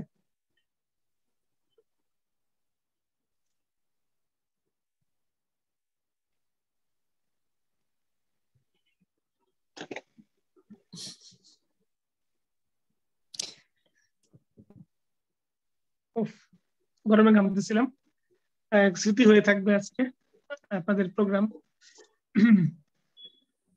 আচ্ছা ভাই একটা কোশ্চেন ছিল। হ্যাঁ হ্যাঁ বলেন। ভাইয়া হচ্ছে কর্টিসলের যে পারমিসিভ অ্যাকশনটা বললেন, ওখানে ভাই প্রেসার ইফেক্ট বলে একটা কথা ছিল, ওইটা আসলে জিনিসটা কি? প্রেসার ইফেক্ট মানে হচ্ছে ভ্যাসোপ্রেসর ইফেক্ট। ভ্যাসোকনস্ট্রিকশন। ভাই একটা কোশ্চেন সলভ করতে গিয়ে দেখছিলাম যে ভাই ভেসো কনস্ট্রিকশন লেখা, আবার মানে ব্রঙ্কোডাইলেটেশন যখন বলা আছে তখন আবার ব্রঙ্কোডাইলেটেশনও ওই ইয়ের মধ্যে পড়ে। ব্রঙ্কোডাইলেশন কি হইলে ট্রু দিব না ফলস দিব ভাই? Vasoconstriction true, ব্রঙ্কোডাইলেশন true. Vasoconstriction, ব্রঙ্কোডাইলেশন, calorigenic action, তিনটা ট্রু। মূলত তিনটা option, vasoconstriction, ব্রঙ্কোডাইলেশন, calorigenic action. Calorigenic action দুই জনের আছে, ক্যাটাকোলামাইনের আছে আর গ্লুকাগনের আছে। এই জন্য ক্যালোরিজেনিক অ্যাকশন দুইটার মধ্যে কমন পড়ে গেছে। আর ভ্যাসোকনস্ট্রিকশন, ব্রঙ্কোডাইলেশন শুধুমাত্র ক্যাটাকোলামাইনের আছে, গ্লুকাগনের নেই। জি ভাই, ওই কিন্তু ভেসো ফ্যাক্টর ইফেক্ট কনস্ট্রিকশন তো মানে করে হচ্ছে না ভাই। ভ্যাসোকনস্ট্রিকশন করে তো ভাই তাহলে না ভাই, সরি বলতেছি, ব্রঙ্কো কনস্ট্রিকশন তো করে না। ব্রঙ্কোকনস্ট্রিকশন করে, ব্রঙ্কোডাইলেশন হবে। জি ভাই। থ্যাংক ইউ আপনাকে, আপনার মাধ্যমে সবাইকে এটা জানিয়ে দেওয়ার জন্য। আপনি প্রশ্ন করেছেন বলেই সবাই জানতে পেরেছে।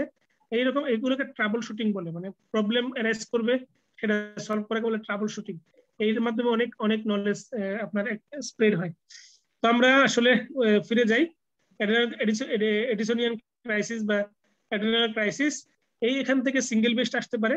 অ্যাড্রেনাল ক্রাইসিস আপনি ডায়াগনোসিস করবেন, বলার পর বলবে which step will you do first. প্রথমে রোগীকে আমরা গ্লুকোজ দিব না, প্রথমে রোগীকে আমরা স্টেরয়েড দিব না, প্রথমে আমরা রোগীকে তাকে রিহাইড্রেশন করব, তার ভলিউম কারেকশন দিব, অর্থাৎ তাকে সার্কুলেটরি কোলাপস থেকে তাকে বাঁচানোর চেষ্টা করব। সেকেন্ড অপশন হচ্ছে স্টেরয়েড দেওয়া, নট গ্লুকোজ। সেকেন্ডে আমরা স্টেরয়েড দিব, নট গ্লুকোজ। সবাই কি ব্যাপারটা বুঝতে পারছেন? এটা কি ভুল হবে আপনাদের? বুঝতে পারছি ভাইয়া। Thank you so much. এরপরেও যদি হয় ভুল, ছেড়ে দিব চুল। এখন আসি আমরা পরের কথায়। অ্যাড্রেনাল গ্ল্যান্ডের মধ্যে অ্যান্ড্রোজেনের পড়াশোনাটা আপনার ওই ইয়ের মধ্যে ঢুকে যাবে, আপনার রিপ্রোডাক্টিভ সিস্টেমের মধ্যেই। আপনি টেস্টোস্টেরন করতে গেলে এটা হয়ে যাবে। এই জন্য অ্যান্ড্রোজেন থেকে এখানে খুব বেশি প্রয়োজন নেই। আপনি এখান থেকে অ্যাড্রেনাল মেডুলারি হরমোনের মধ্যে ইপিনেফ্রিন, নরএপিনেফ্রিনের ডিফারেন্সিয়েটিং যে কাজগুলো আছে সেটা দেখবেন। এর মাঝে অ্যাড্রেনালিন হচ্ছে হার্টের উপর ক্রোনোট্রপিক ইফেক্ট করে, তার ভ্যাসোপ্রেসর ইফেক্ট আছে, কিন্তু নরএড্রেনালিনের মূলত ভ্যাসোপ্রেসর ইফেক্ট। এই জন্য নরএড্রেনালিনের নাম হচ্ছে ভ্যাসোপ্রেসর।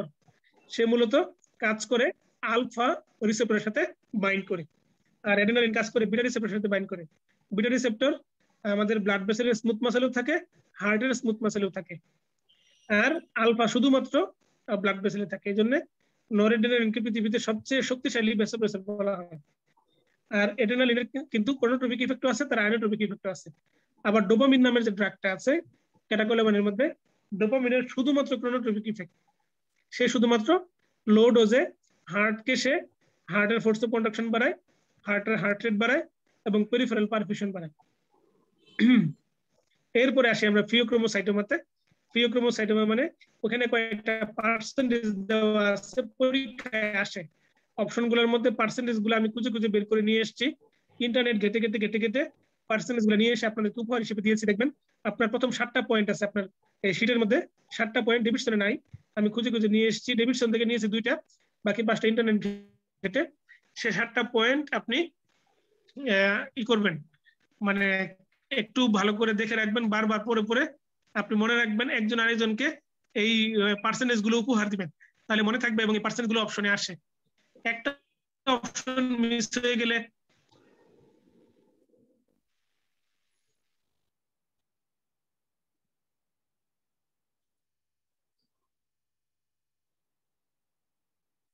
একটা অপশন যদি মিস হয়ে যায়, একটা অপশন মিস হয়ে গেলে আপনার স্বপ্ন যেন মিস না হয়, কোনোভাবে যেন একটা অপশনে মিস না হয়। সেই জন্য ফিওক্রোমোসাইটোমা হচ্ছে adrenal medullary tumour.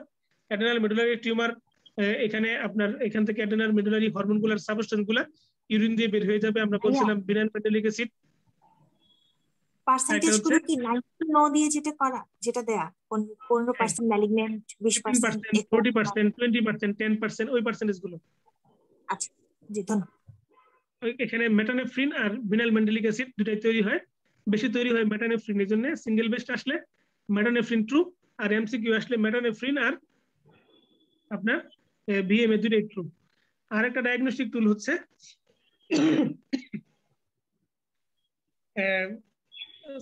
CT scan অথবা MRI of abdomen.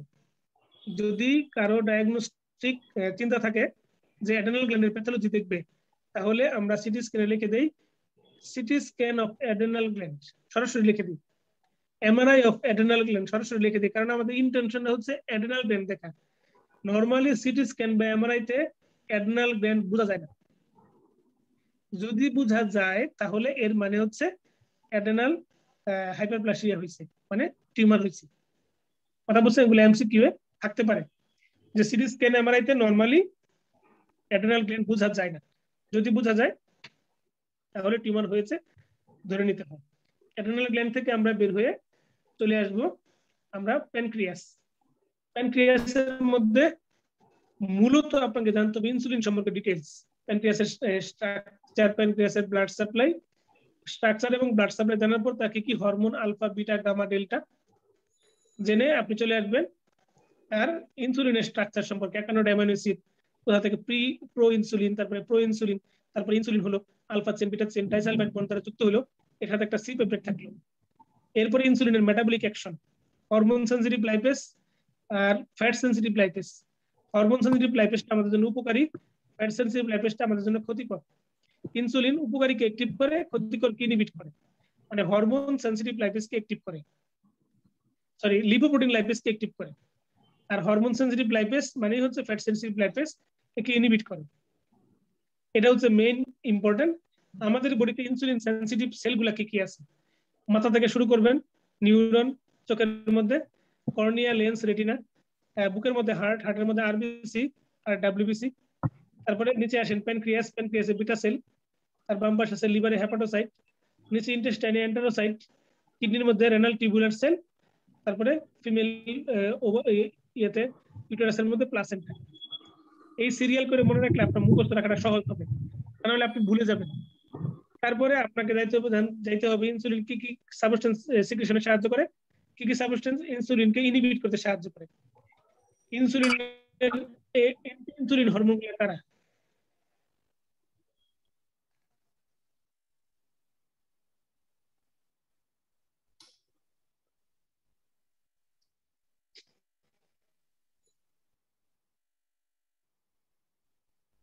Okay, insulin জানার পর আপনি চলে যাবেন ইনসুলিনের পরে গ্লুকাগন। গ্লুকাগন মূলত ইনসুলিনের উল্টা ঘটনা ঘটে। গ্লুকাগন থেকে খুব বেশি কিছু জানার প্রয়োজন নাই, একটা কথা শুধু মনে রাখবেন। করতে বললেন ইনসুলিন কোন কোন ফ্যাক্টরস ইনসুলিনকে এফেক্ট করে, সাথে আরেকটা কথা বলেছেন, এটা আরেকবার।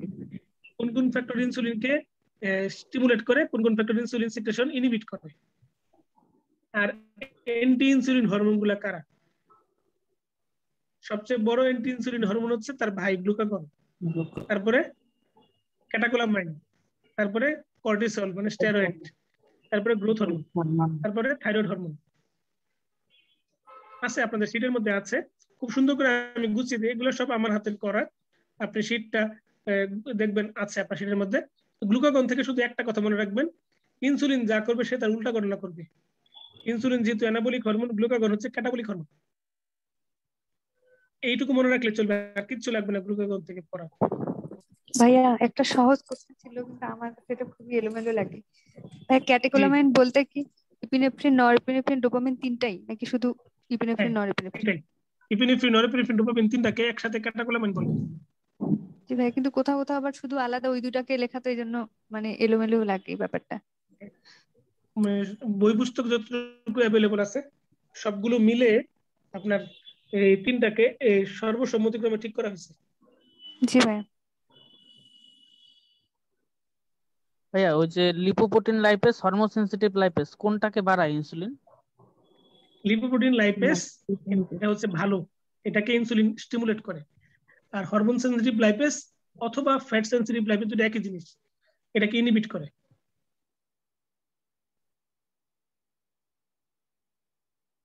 ওকে, এরপরে আসেন আমরা যাই এই পিটুইটারি গ্ল্যান্ডের মধ্যে। পিটুইটারি গ্ল্যান্ডে ঢুকে আপনার মূলত এখান থেকে পড়তে হবে পিটুইটারি গ্ল্যান্ডের অ্যানাটমিটা পড়বেন। সে যার উপর বসে আছে তার নাম পিটুইটারি ফসা। পিটুইটারি ফসার ডানে কি বামে কি আপনাদের সেটার মধ্যে আমি দিয়েছি পিটুইটারি গ্ল্যান্ডের বাউন্ডারি। এরপরে আপনি পিটুইটারি গ্ল্যান্ড থেকে আপনি পড়বেন তার কি কি হরমোন সে রিলিজ করে, তার অনেকগুলো সেল আছে, অ্যাসিডোফিল সেল, বেসোফিল সেল। অ্যাসিডোফিল সেলের মধ্যে আছে সোমাটোট্রপ, মেমোট্রপ, কর্টিকোট্রপ, থাইরোট্রপ। এইখান থেকে হরমোনগুলোর নাম আপনি জানলেন। পোস্টেরিয়র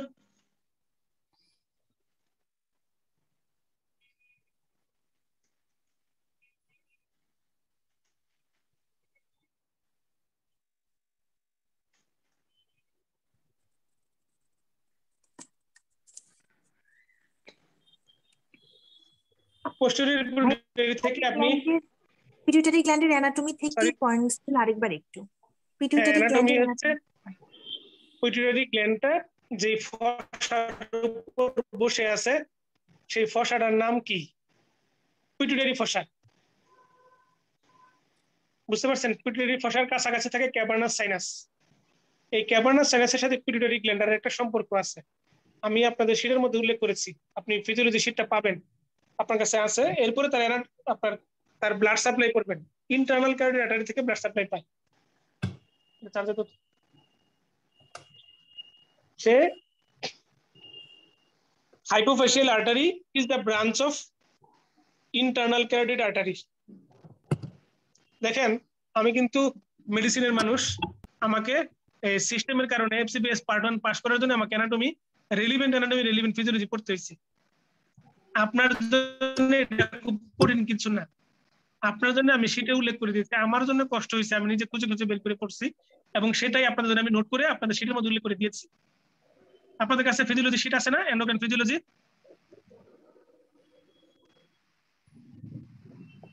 জি ভাই আছে। আচ্ছা, পিটুইটারির সাথে হাইপোথ্যালামাসের সম্পর্ক। অ্যান্টেরিয়র পিটুইটারি হলে তার নাম কি? অ্যান্টেরিয়র পিটুইটারি হলে তার নাম হচ্ছে পোর্টাল ভেসেল। হাইপোথ্যালামো হাইপোফাইসিয়াল পোর্টাল ভেসেল বা পোর্টাল ট্রাক্ট। আর পোস্টেরিয়রটা হলে তার নাম নার্ভ ফাইবার। হাইপোথ্যালামো হাইপোফাইসিয়াল ট্রাক্ট বা ইনফান্ডিবুলাম। এইজন্য অ্যান্টেরিয়র পিটুইটারির হরমোনগুলো সরাসরি পিটুইটারি তৈরি করে, আর পোস্টেরিয়র পিটুইটারি গুলা সে নিজে তৈরি করতে পারে না, তৈরি করে হাইপোথ্যালামাস তার মাঝে জমা রাখে। অ্যান্টেরিয়রটা হচ্ছে পোর্টাল ভেসেল দিয়ে না? জি ভাই। হ্যাঁ, হাইপোথ্যালামো হাইপোফাইসিয়াল পোর্টাল ট্রাক্ট। এটা তো পোস্টেরিয়র ভাইয়া। Pituitary হাইপোথ্যালামো হাইপোফাইসিয়াল portal tract. দেখেন অ্যান্টেরিয়রটা পোর্টাল ট্রাক্ট আর পোস্টেরিয়রটা হচ্ছে আপনার হাইপোথ্যালামো হাইপোফাইসিয়াল ট্রাক্ট অথবা ইনফান্টিবুলাম। জি ভাইয়া। বুঝতে পারছেন? কনফিউশন দূর হইছে? আচ্ছা, এরপরে আপনি চলে যাবেন পিটুইটারি গ্ল্যান্ডের সবচেয়ে বড় হরমোন, তার নাম হচ্ছে গ্রোথ হরমোনে আপনি ঢুকে যাবেন। গ্রোথ হরমোন থেকে আপনাকে গ্রোথ হরমোনের ফাংশনটা পড়তে হবে, গ্রোথ হরমোনের ইলেকট্রোলাইট ফাংশনটা পড়তে হবে। সে কাকে কাকে রিটেন করতে পারে, সে সোডিয়ামকে রিটেন করে, পজিটিভ নাইট্রোজেন ব্যালেন্স করে, সেটা তো অ্যানাবলিক হরমোন। মনে রাখবেন আমাদের বডিতে যারা অ্যানাবলিক হরমোন এরা সবাই পজিটিভ নাইট্রোজেন ব্যালেন্স করে, আর যারা ক্যাটাবলিক হরমোন তারা নেগেটিভ নাইট্রোজেন ব্যালেন্স করে। ঠিক আছে? এরপরে আপনি এই আপনার গ্রোথ হরমোনের ওভার ফাংশন হলে কি হবে? Before the fusion of epiphysis, after the fusion of epiphysis over function হলে কি হবে, আর হাইপো ফাংশন হলে কি হবে, আপনি জানেন এগুলা। এরপরে আপনি আসেন পিটুইটারি গ্ল্যান্ডের মধ্যে আপনাকে যেতে হবে ডেভিডসন রিলেটেড কিছু পড়াশোনা। পিটুইটারি গ্ল্যান্ডের মধ্যে ডেভিডসন রিলেটেড পড়াশোনা দেখবেন, ম্যাক্রো আর একটা মাইক্রো। যদি পিটুইটারি গ্ল্যান্ডের আপনার সাইজটা অনেক বড় হয়ে যায়, দেখবেন 3 ধরনের ফিচার থাকে। তার 3 ধরনের ফিচার থাকে। একটা লোকাল ফিচার, লোকাল স্ট্রাকচার গুলাকে সে চাপ দেয়, কমপ্লিকেশন হয়। একটা হচ্ছে হাইপার পিটুইটারিজম, একটা হচ্ছে হাইপোপিটুইটারিজম। বুঝতে পারছেন?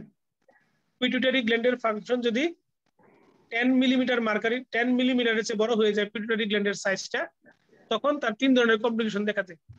একটা হচ্ছে লোকাল স্ট্রাকচারকে প্রেসার দিবে, একটা হচ্ছে তার কিছু কিছু সেল অনেক বড় হয়ে যাবে, আর একটা হচ্ছে কিছু কিছু সেল ছোট হয়ে যাবে। যারা বড় হয়ে যাবে তার হাইপার ফাংশন হবে, যারা ছোট হয়ে যাবে তার হাইপো ফাংশন হবে। এরপরে আপনাকে পিটুইটারি গ্ল্যান্ডের ক্রেনিওফেরেঞ্জিওমা নামে একটা ডিজিজ আছে।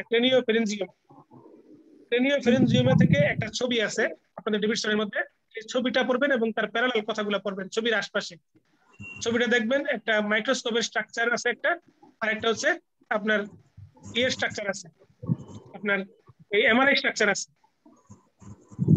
তারপরে নন functioning tumour of the pituitary gland, এর মাঝে ক্রেনিওফেরেঞ্জিওমা একটা, নন functioning tumour of the pituitary gland, এর মধ্যে ক্রেনিওফেরেঞ্জিওমা একটা, এই সম্পর্কে পড়বেন।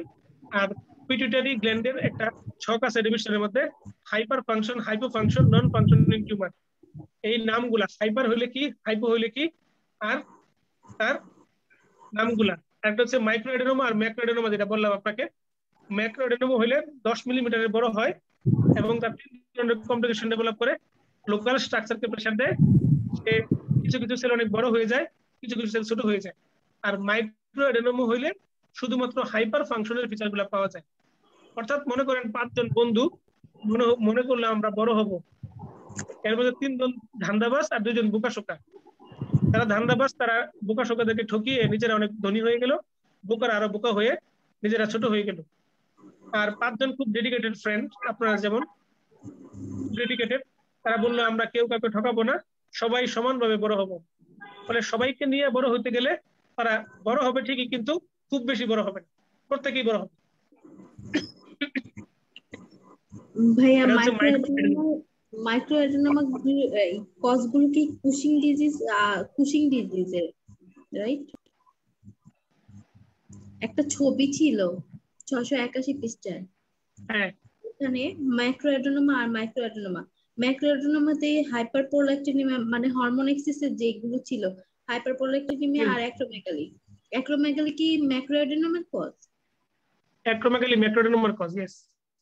আর মাইক্রো এডেনোমার কজ কি only Cushing syndrome, Cushing disease? হ্যাঁ, ওকে।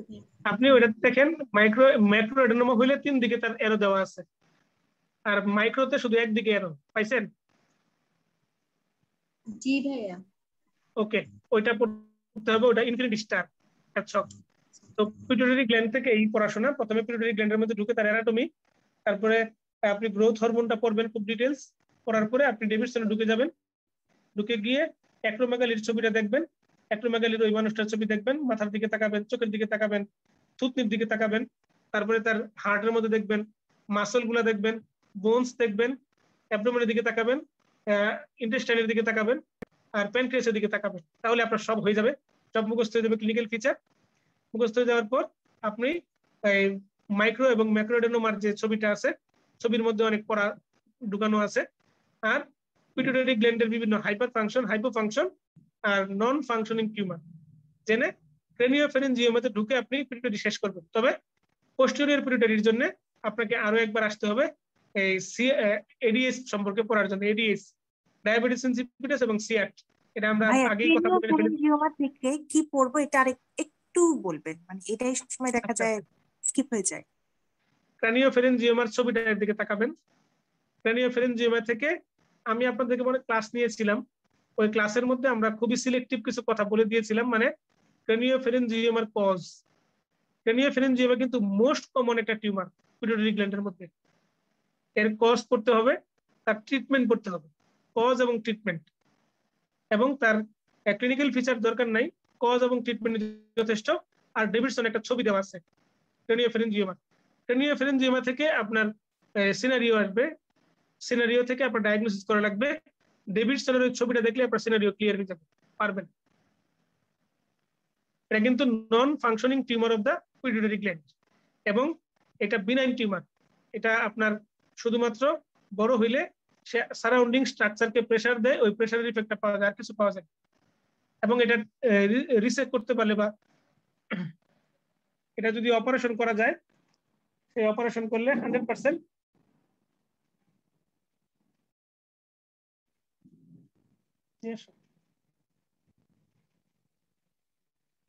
অপারেশন করলে রোগী অনেক সুস্থ হয়ে যায়।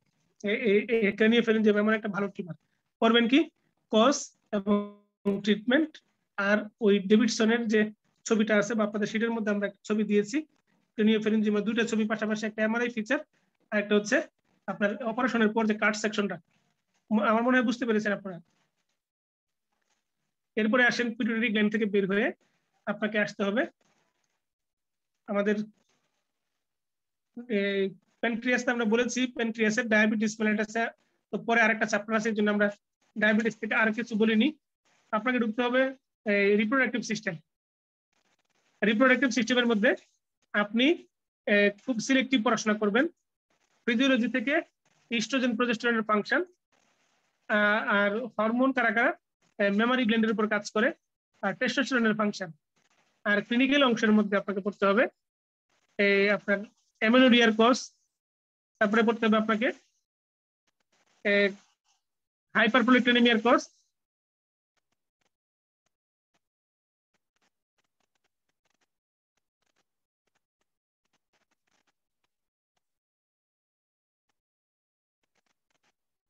অ্যামেনোরিয়ার কজ, হাইপারপ্রোলেক্টিনেমিয়ার কজ, গাইনোকোমেট্রিয়ার কজ আর ইনফার্টিলিটির কজ। 4টা কজ: অ্যামেনোরিয়া, হাইপারপ্রোলেক্টিনেমিয়া, গাইনোকোমেট্রিয়া, আর এটা হচ্ছে ইনফার্টিলিটি।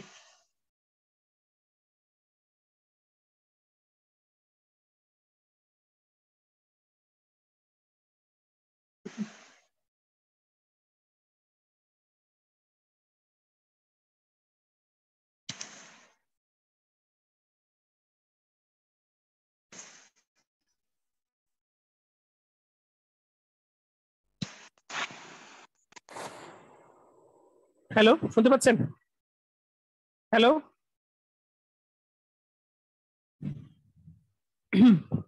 হ্যালো হ্যালো হ্যালো, শুনতে পাচ্ছেন? জি ভাইয়া, শোনা যাচ্ছে। আচ্ছা ঠিক আছে। আমাদের টিনের চাল তো, বৃষ্টি হচ্ছে, এই জন্য সতর্কতামূলক আমি কিনে নিলাম। তো আমাদের যে এই আপনার রিপ্রোডাক্টিভ সিস্টেম থেকে 3টা হরমোনের ফাংশন, ইস্ট্রোজেন, প্রোজেস্টেরন এবং টেস্টোস্টেরন। হরমোনের ফাংশনটা, ইস্ট্রোজেন প্রোজেস্টেরনের ফাংশন মূলত আপনার মেনস্ট্রুয়াল সাইকেলের উপর আর ব্রেস্টের উপর, আর টেস্টোস্টেরনের ফাংশনটা তো ইন্ডিভিজুয়াল পড়তে হবে। আর স্পারমাটোজেনেসিস ওজেনেসিস থেকে খুব বেশি কিছু জানার নাই, খুব বেশি কিছু জানতে হবে না। আপনাকে রিপ্রোডাক্টিভ সিস্টেমের ক্লিনিক্যাল অংশের মধ্যে 4টা কজ পড়তে হবে। একটা হচ্ছে অ্যামেনোরিয়া, গাইনোকোমেট্রিয়া, তারপরে হাইপারপ্রোলেক্টিনেমিয়া, আর একটা হচ্ছে ইনফার্টিলিটি। এটা পড়লে আপনার আপনার রিপ্রোডাক্টিভ সিস্টেম কভার হয়ে যাবে। এখন আসেন আপনি, আমরা যাই এই ডায়াবেটিস মেলিটাস। ডায়াবেটিস মেলিটাস থেকে ফিজিওলজি থেকে ইস্ট্রোজেন প্রোজেস্টেরনের ফাংশন, আরেকটা কি কথাটা বলেছেন? কথাটা শোনা যায়। ইস্ট্রোজেন, প্রোজেস্টেরন, টেস্টোস্টেরনের ফাংশন, আর হচ্ছে hormone acting on female breast, মানে ফিমেল ব্রেস্টে কোন হরমোনের কি ভূমিকা, ইস্ট্রোজেনের কি ভূমিকা, প্রোজেস্টেরনের কি ভূমিকা, তারপরে প্রোলেক্টিনের কি ভূমিকা, আর অক্সিটোসিনের কি ভূমিকা। বুঝতে পারছেন? জি ভাইয়া।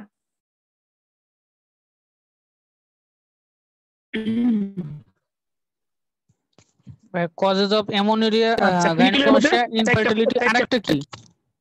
হাইপারপ্রোলেক্টিনেমিয়া। প্রোলেক্টিনটা বেশি কেন? হাইপারপ্রোলেক্টিনেমিয়া। বুঝতে পারছেন?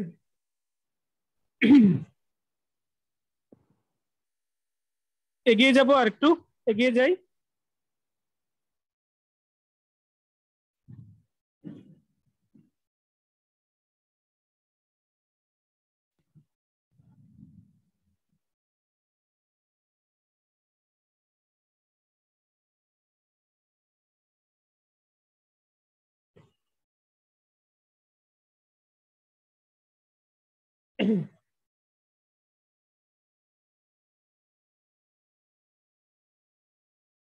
ওকে,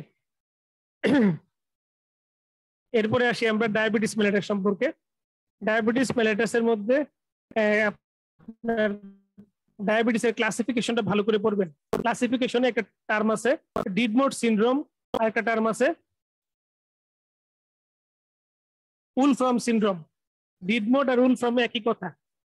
ডিডমোড মানে diabetes insipidus, diabetes mellitus, optic atrophy আর সেন্সরি নিউরাল ডিফনেস, ডিডমোড। উলফ্রাম সিনড্রোম বা ডিডমোড সিনড্রোম হচ্ছে টাইপ 2 ডায়াবেটিসের কজ। আরেকটা কজ হচ্ছে এফসিপিডি, ফাইব্রোক্যালসিফিক প্যানক্রিয়াটিক ডায়াবেটিস। এটা হচ্ছে টাইপ 2 ডায়াবেটিসের কজ। এই নামগুলো আপনার মনে রাখতে হবে। একবার পরীক্ষায় আসছিল আমাদের, এবার এফসিপিএস পার্ট 1 হয়নি, যে উলফ্রাম সিনড্রোম মানে কি। এটা একটা খুব সহজ একটা প্রশ্ন, বুকার মতো আনসার করেছি, পারিনি। তো উলফ্রাম সিনড্রোম মানে ডিডমোট syndrome, diabetes insipidus, diabetes mellitus, optic atrophy আর সেন্সরি লিনাল ডিফনেস। ঠিক আছে, এরপরে ক্লাসিফিকেশন থেকে আপনি ওজিটিটি পড়বেন। এটা পরীক্ষায় আসবে না, কিন্তু ওজিটিটি আপনার জন্য ইম্পর্টেন্ট, আপনার ব্যক্তিগত জীবনে লাগবে। ভাই ডিডমোড আরেকটা কি বলছেন? ডিডমোডের ওই আপনার শীট এর মধ্যে আছে ডায়াবেটিসের ক্লাসিফিকেশন। ডিডমোড বাদে আরেকটা কি যেন বললেন? আচ্ছা, বলেছি যে এটা পরীক্ষায় এসেছিল, এফসিপিএস পার্ট 1 পরীক্ষায় আমি আনসার করতে পারিনি। তো একটা simple answer, diabetes insipidus, diabetes mellitus, optic atrophy, sensory লিনাল ডিফনেস। এরপরে আপনি পড়বেন ওজিটিটি। ওজিটিটি পরীক্ষায় আসবে না, কিন্তু আপনার জন্য ইম্পর্টেন্ট, আপনার ব্যক্তিগত জীবনে ইম্পর্টেন্ট। ওজিটিটি কখন করানো হয়, কিভাবে করানো হয়, কয় ঘন্টা না খাইয়ে রাখা হয়, এরপরে তার ম্যাজিক নাম্বার 6.1, 6.9, 7.0, তারপরে আপনার 7.8, 11.1, এই সংখ্যাগুলো খুব ইম্পর্টেন্ট ওজিটির জন্য। এরপরে আপনি ডায়াবেটিসের মাইক্রোভাস্কুলার ম্যাক্রোভাস্কুলার কমপ্লিকেশন থেকে একটা প্রশ্ন পাবেনই, মাস্ট। মাইক্রোভাস্কুলার আর macrovascular complication, microvascular complication, macrovascular complication আপনাকে পড়তে হবে। হাইপোগ্লাইসেমিয়ার ইয়েগুলা, ফিচারগুলা, হাইপোগ্লাইসেমিয়ার ফিচার, হাইপারগ্লাইসেমিয়ার ফিচার। বেশি ইম্পর্টেন্ট হচ্ছে হাইপোগ্লাইসেমিয়ার ফিচারগুলা, হাইপোগ্লাইসেমিয়ার ফিচারগুলো বেশি ইম্পর্টেন্ট। অটোনমিক, নিউরোগ্লাইকোপেনিক আর হচ্ছে নন স্পেসিফিক, 3 ভাগে ভাগ করা আছে, আপনার ওই একবার দেখলেই হবে। এরপরে আপনি স্ক্রিনিং, ডায়াবেটিক নেফ্রোপ্যাথিটা বেশি ইম্পর্টেন্ট। ডায়াবেটিক নেফ্রোপ্যাথি, নিউরোপ্যাথি হোক বা আপনার যাই হোক না কেন, ওগুলা সলভ করা যায়। নেফ্রোপ্যাথি হইলে সেই পেশেন্টের সিকেডি হওয়া ছাড়া গতি নাই, এই জন্য ডায়াবেটিক নেফ্রোপ্যাথিটা ডিটেলস পড়বেন। অ্যালবুমিন ক্রিয়েটিনিন রেশিও আপনার 30 বেশি হইলে আমরা খুব উদ্বিগ্ন হই এবং তাকে এসি ইনহিবিটর দেই, এবং এসি ইনহিবিটর দিলে গ্লোমেরুলাসের মধ্যে সে অ্যাপারেন্ট আর্টারিওলার কনস্ট্রিকশন করে, ফলে প্রোটিনিউরিয়া কমে।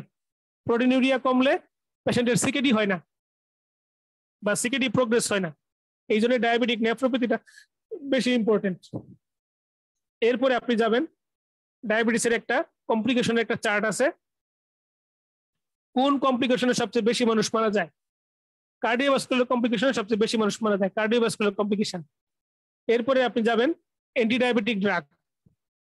অ্যান্টিডায়াবেটিক ড্রাগের মধ্যে আপনাকে ওয়েট নিউট্রাল এবং ওয়েট গেইন কারা কারা করে জানতে হবে। আপনাকে জানতে হবে সিকেডিতে কোন কোন ড্রাগ ইউজ করা যায়, সিকেডিতে কোন কোন ড্রাগ ইউজ করা যায়, কয়েকটা ড্রাগের সাইড ইফেক্ট, একটা হচ্ছে ইনসুলিন আর একটা হচ্ছে মেটফরমিন। ইনসুলিন এবং মেটফরমিন সম্পর্কে আপনাকে জানতে হবে, আর কোনো ড্রাগ না জানলেও চলবে। তবে আপনি SGLT2 ইনহিবিটর, SGLT2 মানে একারবোস, এটা সম্পর্কে জানা উচিত। ড্রাগ জানবেন কোনগুলা, ইনসুলিন, মেটফরমিন আর একারবোস বা SGLT2 ইনহিবিটর। এরপরে আপনার ডিকে এবং হংক। ডিকে এর ডায়াগনোসিস, ইনসুলিন আর metformin G side effect, insulin আর মেটফরমিনের বললেন, ড্রাগের সাইড ইফেক্ট ইনসুলিন, মেটফরমিন আর SGLT2 inhibitor. Insulin, metformin, SGLT2 inhibitor. আচ্ছা, আরেকটা DPP4 ইনহিবিটর, একটা স্টার দিয়ে রাখেন, মানে বিল্টাগ্লিপটিন, লিনাগ্লিপটিন, সিটাগ্লিপটিন, এদেরকে বলা হয় DPP4 ইনহিবিটর। এই ড্রাগটা সম্পর্কে পড়ে যাবেন, একটা স্টার। এরপরে আসেন ডিকে এবং hyperglycaemic হাইপারঅসমোলার status, DKA, diagnostic criteria DKA। Diabetes থাকবে 14, কিটোন বডি থাকবে ইউরিনে আর অ্যাসিডোসিস থাকবে ব্লাডে, DKA। তার ট্রিটমেন্ট অপশন অনেক লম্বা ট্রিটমেন্ট, আমি শর্ট করেছি, এটাকে আমি বলি নিকাহ। N মানে নর্মাল স্যালাইন, আই মানে আইবি ইনসুলিন, কে মানে পটাশিয়াম সাপ্লিমেন্টেশন, এ মানে অ্যান্টিবায়োটিক প্রোফাইলেক্সিস, আর এস মানে বাইকার্বনেট। এই হচ্ছে নিকা। এটা হচ্ছে মূল হেডলাইন, এটা মনে রাখলে চলবে। এই ডিকে এর পেশেন্টকে আইবি ইনসুলিন দেওয়া হয়, এটা মনে রাখবেন। তারপরে অ্যান্টিবায়োটিক প্রোফাইলেক্সিস দেওয়া হয়, কারণ অ্যান্টিবায়োটিক হচ্ছে তার একটা ট্রিগারিং ফ্যাক্টর, মানে সরি ইনফেকশন। এরপরে ডিকে এর মধ্যে আপনাকে পড়তে হবে তার কয়েকটা বক্স আছে, আপনার ব্যাড প্রগনোস্টিক ফ্যাক্টর, ডিকে এর bad prognostic factor, hyperglycaemic হাইপারঅসমোলার status, তার ডায়াগনস্টিক ক্রাইটেরিয়া মানে ডেফিনিশনটা, তার ট্রিটমেন্ট, আর তার ব্যাড প্রগনোস্টিক ফ্যাক্টর। আপনাদেরকে আমি গুছিয়ে দিয়েছি আপনাদের লেকচারের মধ্যে বা আপনার বইয়ের মধ্যে দাগিয়ে নেবেন তার ব্যাড প্রগনোস্টিক ফ্যাক্টর আছে, কি কি কন্ডিশন হইলে ডিকে আর হাইপারগ্লাইসেমিক হাইপারঅসমোলার স্টেটে রোগীটা খারাপ হয়। এরপরে ডায়াবেটিস মেলাইটাস পড়ার পর আপনি কোশ্চেন সলভ করবেন। কোশ্চেন সলভ হচ্ছে প্রথমে আপনি আপনার যে এসবিএ পার্ল বইটা আছে, এসবিএ পার্ল বইটার সিঙ্গেল বেস প্রশ্নগুলো সলভ করবেন। প্রশ্ন সলভ করার পর টাইম থাকলে আপনি আপনার শীটের পিছনে প্রশ্নগুলো সলভ করতে পারেন, নাও করতে পারেন। তবে এসবিএ পার্ল বইয়ের প্রতিটা প্রশ্ন এন্ডোক্রাইন রিলেটেড প্রশ্নগুলো সলভ করবেন। আমরা অত্যন্ত শ্রম দিয়ে গুছিয়ে প্রায় প্রতিটা টপিককে কভার করে প্রশ্নগুলো তৈরি করেছি। এভাবে কভার করলে আপনার এন্ডোক্রাইনের উপর একদম সুপার ডুপার একটা প্রিপারেশন হবে। আপনার কাছে মনে হবে পরীক্ষা এখনো হয় না কেন, তাড়াতাড়ি পরীক্ষাটা নেন, আর এন্ডোক্রাইনের উপর একটা সুপার ডুপার একটা ধামাকা পারফরমেন্স দিয়ে আসি। আচ্ছা, এন্ডোক্রাইন রিলেটেড আর কার কোনো প্রশ্ন আছে কিনা? আমরা মোটামুটি এন্ডোক্রাইনের first to last anatomy, physiology এবং ক্লিনিক্যাল সবকিছু কভার করেছি। সময় অনেক নিয়েছি আপনাদের, আমি দিয়েছি আপনাদেরকে সময়, কারণ আমার কাছে মনে হয়েছে যে যেহেতু অনেকদিন আগে ক্লাস হয়েছে একটু রিক্যাপিচুলেশন দরকার। আপনাদের প্রশ্ন থাকলে আমাকে একটু প্লিজ বলেন, আপনাদের প্রশ্ন থাকলে একটু আমাকে বলেন, আমি আপনাদেরকে চেষ্টা করব আপনাদের সাহচর্য থাকার। ভাইয়া ডায়াবেটিস থেকে কি কি পড়তে হবে সব টপিকের পরে একবার জাস্ট প্রথম থেকে শেষ পর্যন্ত বলেন, এটা একবার একটু বলবেন ডায়াবেটিসের ক্ষেত্রে। আচ্ছা, ডায়াবেটিসের জন্য তার ক্লাসিফিকেশনটা পড়বেন, ওজিডিটি পড়বেন, হাইপোগ্লাইসেমিয়া হাইপারগ্লাইসেমিয়ার ফিচার পড়বেন, কমপ্লিকেশন পড়বেন, তারপরে অ্যান্টিডায়াবেটিক ড্রাগ পড়বেন। অ্যান্টিডায়াবেটিক ড্রাগের পর কয়েকটা ড্রাগের কথা বলেছি, তার একটু ডিটেলস, ইনসুলিন, তারপরে metformin, SGLT2 inhibitor, DPP4 inhibitor, এই চারটা ড্রাগ। এরপরে আপনি ডিকে এবং হং, তার ডায়াগনস্টিক ক্রাইটেরিয়া, তার ব্যাড প্রগনোস্টিক ফ্যাক্টর আর ট্রিটমেন্ট।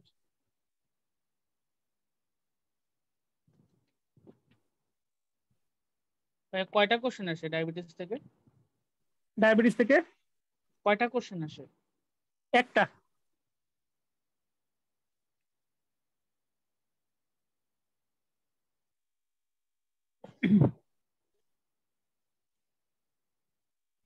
ডায়াবেটিস চ্যাপ্টারটা আলাদা করাই হচ্ছে প্রবলেম। আলাদা করায় নাম দিয়েছে চ্যাপ্টারে endocrinology and diabetes mellitus. Diabetes চ্যাপ্টারটা আলাদা হয়ে গেছে। আলাদা হওয়ায় এটার প্রতি স্যারদের একটা অ্যাটেনশন বেড়েছে। অতীতে একটা প্রশ্ন আসলেও এখন একাধিক প্রশ্ন আসতে পারে, কারণ পিটুইটারি থেকে একটা প্রশ্ন দেওয়ার চাইতে ডায়াবেটিস থেকে একাধিক প্রশ্ন দিলে দেশ ও জাতির লাভ আছে।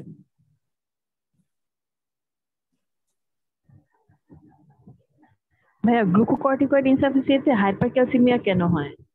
যে চার্টটা আছে গ্লুকোকর্টিকয়েড মেলকর্টিকয়েড ইনসাফিসিয়েন্সি, তো এখানে সবকিছু তো হাইপো, তো হাইপারক্যালসিমিয়াটা কেন হয়? গ্লুকোকর্টিকয়েড গ্লুকোকর্টিকয়েডে কি হয়? ইনসাফিসিয়েন্সিতে হাইপারক্যালসিমিয়া কেন হয়?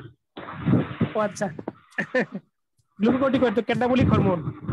ক্যাটাবলিক হরমোন আমাদের বোনসকে রিজর্পশন করে, ওইখান থেকে ক্যালসিয়ামটা ব্লাডে চলে আসে। Thank you ma'am. বুঝতে পারছেন?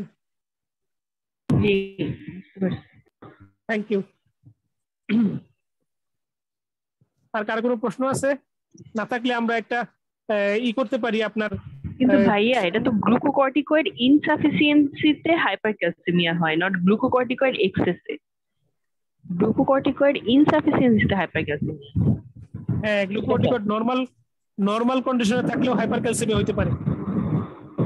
ইনসাফিসিয়েন্সি কেন হবে হাইপারক্যালসিমিয়া? আচ্ছা, ইনসাফিসিয়েন্সিতে হাইপো না হাইপার বলছেন?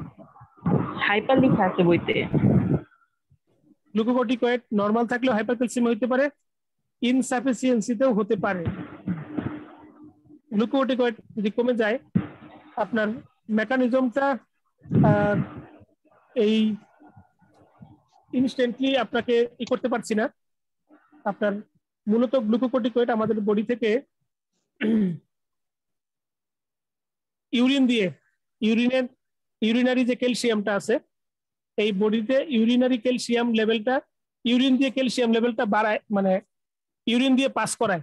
আপনি দেখবেন যে ক্যালসিয়াম হোমিওস্টেসিসের মধ্যে একটা চার্ট আছে, চার্টের মধ্যে গ্লুকোকর্টিকয়েড লেখা আছে বা কর্টিসল, এরা আমাদের বডিতে ক্যালসিয়াম লেভেলটা কমাই লেখা আছে।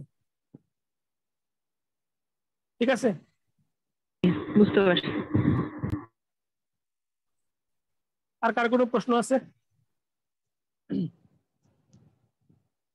আমি একটু সামারি করতে থাকি কিভাবে আপনি সামনে ম্যাক্রো এডেনোমা, মাইক্রো এডেনোমা, ওই চারটার মধ্যে আসলে একটা জিনিস বুঝতেছি না, যে হরমোন এক্সেসের তো তিনটা জিনিস লেখা আছে, যে অ্যাক্রোমেগালি, কুশিং ডিজিজ, হাইপারপ্রোলেক্টিনিমিয়া। তো এই তিনটাই কি মাইক্রো এডেনোমার ক্ষেত্রে হবে নাকি অনলি কুশিং ডিজিজ হবে? আচ্ছা, আপনার ওই ম্যাক্রো এডেনোমার যেটা, ওটাতে আপনার যে তিনটা হরমোনের প্রশ্ন হচ্ছে, আপনি মাইক্রো এডেনোমার ক্ষেত্রে তিনটা হবে কি নাকি আরো বেশি হবে? তিনটা হবে নাকি অনলি কুশিং এক্সেস হবে, মানে বা কুশিং ডিজিজ হবে? মানে এক সাইডে তিনটা তো একসাথে দেওয়া হরমোন এক্সেস, একটা হচ্ছে প্রোল্যাকটিন বেশি হয়, অ্যাক্রোমেগালি, কুশিং ডিজিজ। তো মাইক্রো এডেনোমাতে অনলি কুশিং ডিজিজ হবে নাকি বাকি দুইটাও অ্যাড হবে ম্যাক্রোর মতো? মাইক্রোতে বাকি দুইটাও হবে, কারণ মাইক্রো সবগুলাই সুষমভাবে বড় হয়, আর ম্যাক্রোতে কেউ বড় হয় কেউ ছোট হয়। আচ্ছা ভাই, থ্যাংক ইউ এটা জানার জন্য। আচ্ছা, সামনের যে দিনগুলো আছে এটার জন্য আপনাদের পড়াশোনার স্টাইলটা কেমন হবে আমি বলি। পরীক্ষা তো আপনাদের 4 তারিখ থেকে, তাই না? 4, 5, 6। একটু আগে ভাইয়া যে কোশ্চেনটা জিজ্ঞেস করলো, ওটা আনসারটা আমি শুনতে পাই নাই, আবার একটু বললে ভালো হতো। মানে তিনটা সিমটম কিসের মধ্যে পাওয়া যাবে, আর কুশিংটা শুধু কিসের মধ্যে পাওয়া যাবে?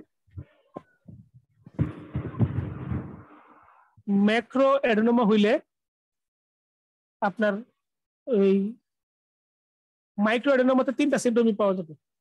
মাইক্রো এডেনোমাতে সবগুলা সেলই অল্প অল্প করে বড় হয়, আর ম্যাক্রো এডেনোমাতে এই 2টা বা 3টা সেল বড় হয়, আর বাকি 2টা সেল সাপ্রেস কে ছোট হয়ে যায়। আচ্ছা,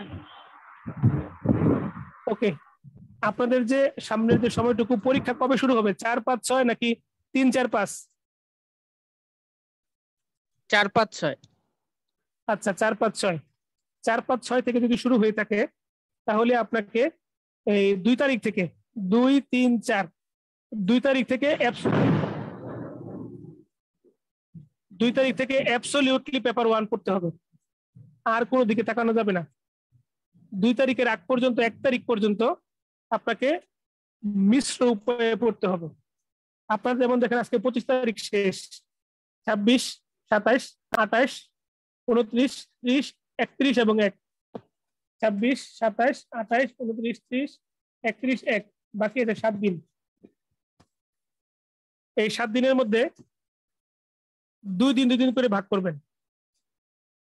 2 দিন পেপার 1, 2 দিন পেপার 2, 2 দিন পেপার 1, 2 দিন পেপার 2, আর থাকলো 1 দিন, ওই দিন পেপার 2 পড়বেন।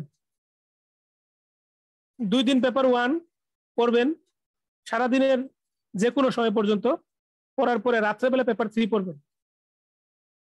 যেমন সকাল 8টা থেকে রাত 8টা পর্যন্ত আপনি পেপার 1 পড়লেন, রাত 8টা থেকে 12টা বা 1টা পর্যন্ত পেপার 3 পড়বেন। পরের দিন পেপার 1 এর অন্য চ্যাপ্টারগুলো পড়লেন রাত 8টা পর্যন্ত, এরপরে রাত্রেবেলা আপনি পেপার 3 পড়বেন। আবার পেপার 2 পড়ার সময় রাত 8টা পর্যন্ত পেপার 2 পড়বেন, পেপার 2 এর যে কোনো টপিক আপনি ভাগ করে নেবেন। আবার 8টা থেকে রাত 12টা বা 1টা পর্যন্ত পেপার 3 পড়বেন। মানে যে 2 দিন আপনি পেপার 1 পড়ছেন, তার রাত 8টা থেকে 12টা পর্যন্ত পেপার 3 পড়বেন। এরপরে একই উপায়ে প্রতিদিন পেপার 3 পড়বেন, কারণ পেপার 3 ইনফেকশন ডিজিজ, ইমিউনোলজি খুব কনফিউজিং। আপনি ভাগ করে নেবেন, তবে চেষ্টা করবেন পেপার 3 ইনফেকশন ডিজিজটা যেন প্রতিদিন একটু একটু করে হলেও দেখা হয়। এরপর আপনি 1 তারিখ যেটা 1 তারিখে পেপার 2 এক্সক্লুসিভলি এন্ডোক্রাইনোলজি এবং কার্ডিওলজিটা রিভিশন দিয়ে পরের দিন আপনি পেপার 1 পড়া শুরু করবেন। এন্ডোক্রাইনোলজি আর কার্ডিওলজি রিভিশন দিতে পারলে পেপার 1 পরীক্ষা দিয়ে এসে আপনি অনেক এনার্জি পাবেন। বাকি যে খুচরা টপিক গুলো আছে পেপার 1 পরীক্ষা দিয়ে এসে সেই খুচরা টপিক গুলো আগে শেষ করবেন। আগে মানে আপনার dermatology, psychiatry, toxicology, clinical nutrition, বায়োস্টেট শেষ করে আপনি ঘুমাবেন। ঘুম থেকে উঠে এই কার্ডিও আর এন্ডোক্রাইন একবার করে পৃষ্ঠাটা করে উল্টায় যাবেন, উল্টায় গিয়ে পেপার 2 পরীক্ষা দিবেন। একটা কথা বলি, পেপার 2 পাস মানে অনেকটাই পার্ট 1 পাস। আর পেপার 3-তে প্রতিদিন পেপার 3 পড়ার কারণে আপনি পরীক্ষার হলে বুঝবেন পেপার 3-তে আপনি কি দাপটের সাথে আনসার করছেন। সিঙ্গেল বেস্ট আনসার করার সময় আপনি যেটা পারবেন না স্কিপ করে যাবেন, তবে আপনি যেটা আনসার মনে করেছেন প্রথমে দেখেই সেই আনসারের মধ্যে একটা টিক চিহ্ন দিয়ে রাখবেন পেন্সিল দিয়ে। এরপরে আপনি যাচাই বাছাই করে আপনি চুপচাপ বসে থাকবেন, দেখবেন উপর দিয়ে, নিচ দিয়ে, ডানে দিয়ে, বামে দিয়ে তথ্য আদান প্রদান হচ্ছে। আনসারটা করবেন আপনি নিজের ভাষায়, মানে নিজের মতো করে, নিজের মতকে প্রাধান্য দিবেন। কারণ আমি অনেকবার পরীক্ষা দিয়েছি, পরীক্ষা দিয়ে আমার কাছে মনে হয়েছে আমি যেটা ভেবেছি সেটাই আনসার হয়েছে। যার মানুষের কথা শুনে বা আশপাশ দিয়ে কথা যখন চালাচালি হয়েছে ওটা শুনে মোটিভেট হয় আমার ক্ষতি হয়েছে। সবার ক্ষেত্রে মেন্টালিটি একই রকম হবে না, এক একজন এক এক রকম, এই জন্যই তো আমরা ভিন্ন। তবে এটা হচ্ছে গ্রসলি কভার করার জন্য। কারো কোনো প্রশ্ন থাকলে আমাকে বলতে পারেন। ভাইয়া সবার পেপারে কি একটাই থাকবে? মানে সবার কোশ্চেন কি মানে 1 2 3 4 যেরকম থাকবে, মানে আলাদা আলাদা থাকবে নাকি একই থাকবে? ভিন্ন থাকে। এফসিপিএস পার্ট 1 এর প্রশ্ন 4 সেট হয়। সাধারণত কোনাকুনি অবস্থানের ব্যক্তির সাথে প্রশ্ন মিলে, সাধারণত ভিন্ন হতে পারে। 4 সেট হয়, এ বি সি ডি।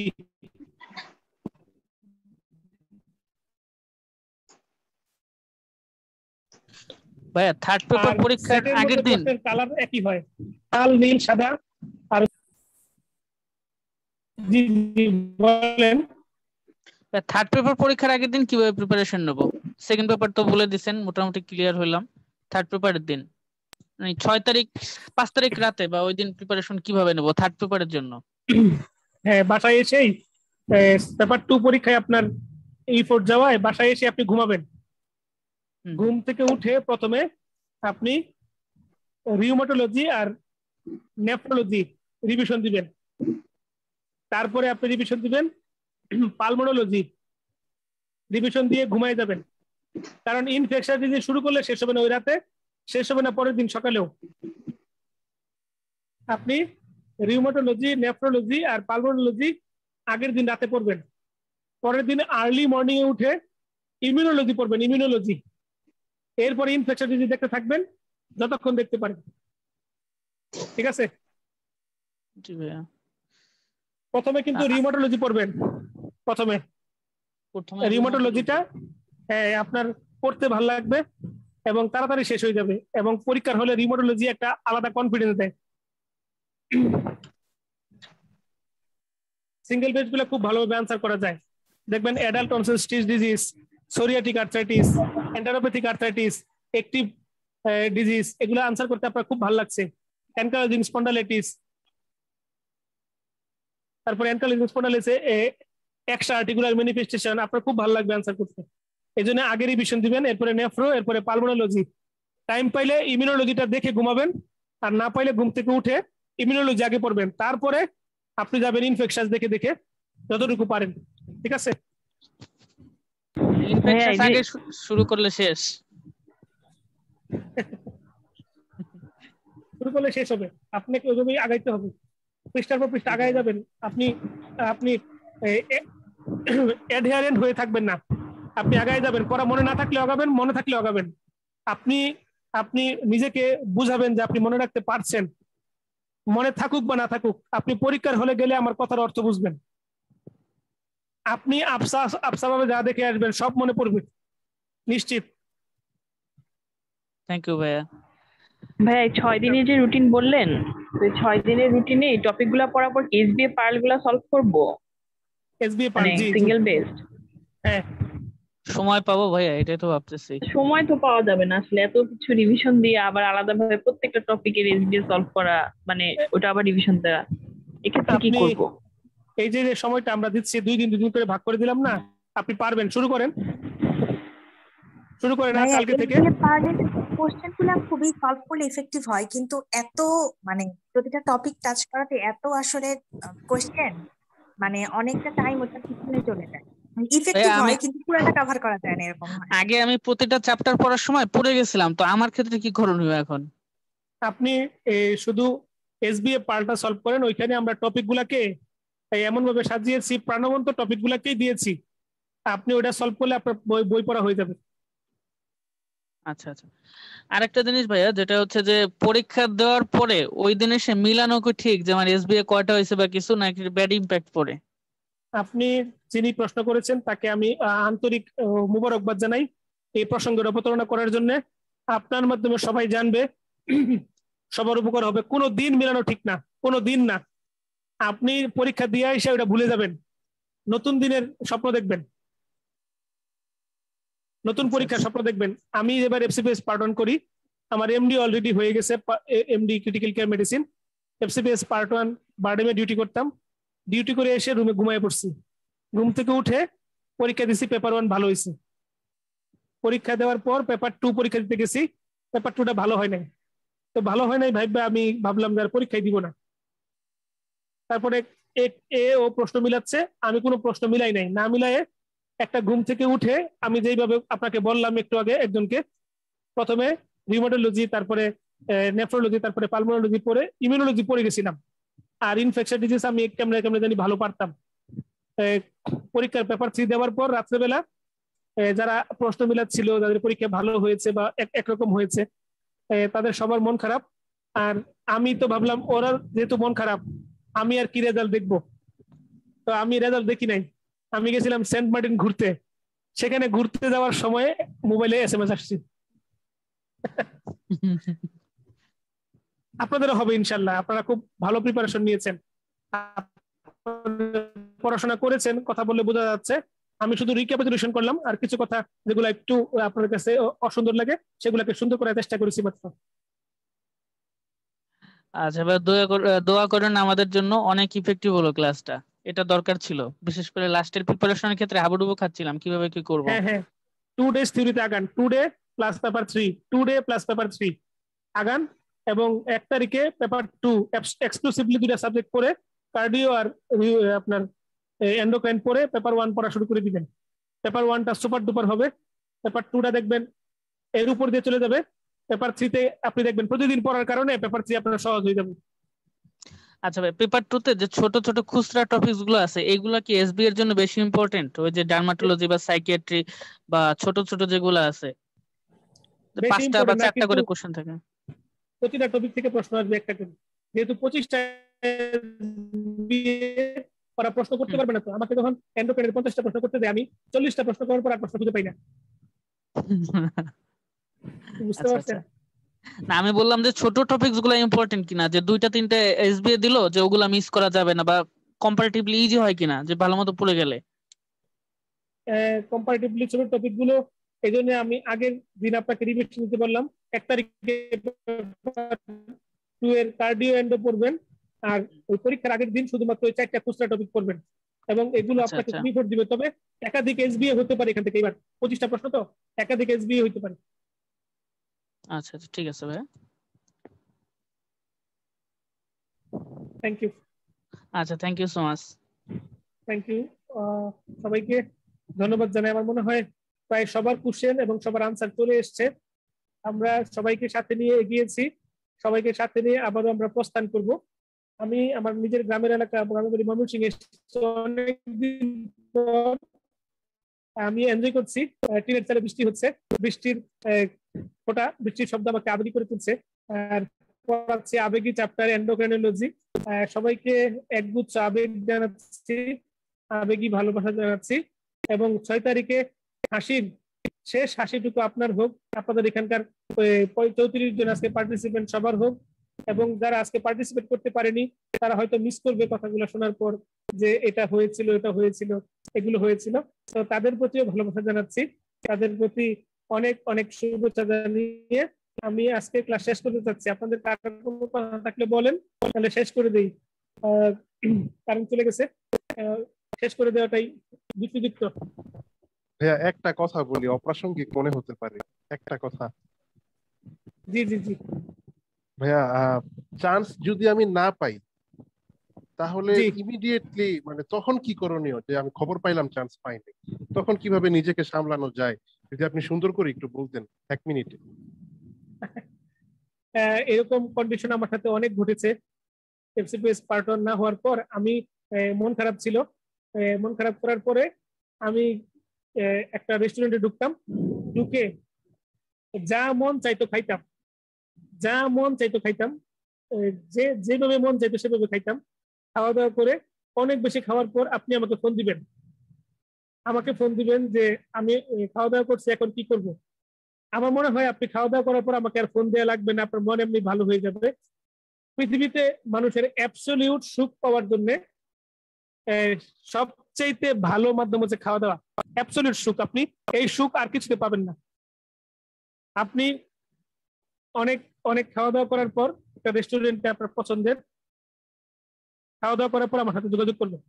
আর যদি অ্যাক্সিডেন্টালি আল্লাহ না করুক না হয়, বা আপনার তারপরে মন ভালো না হয়, আপনি ওই দিন আর কিছু করার দরকার নেই। আপনি আপনি ঘুমাবেন, পর্যাপ্ত রেস্ট নেবেন, পরের দিন স্বাভাবিক কার্যক্রম শুরু করবেন এবং রেসিডেন্সির প্রিপারেশন নেবেন, এফসিপিএস এমডি রেসিডেন্সি, এবং দেখবেন আপনার রেসিডেন্সি হয়ে যাবে। কারণ ডেভিডসনে আপনার গত বছর রেসিডেন্সিতে, গত বছর তো 100টা প্রশ্ন হয়েছে টোটাল, 100টা প্রশ্নের মধ্যে 43টা প্রশ্ন ডেভিডসন থেকে আসছে।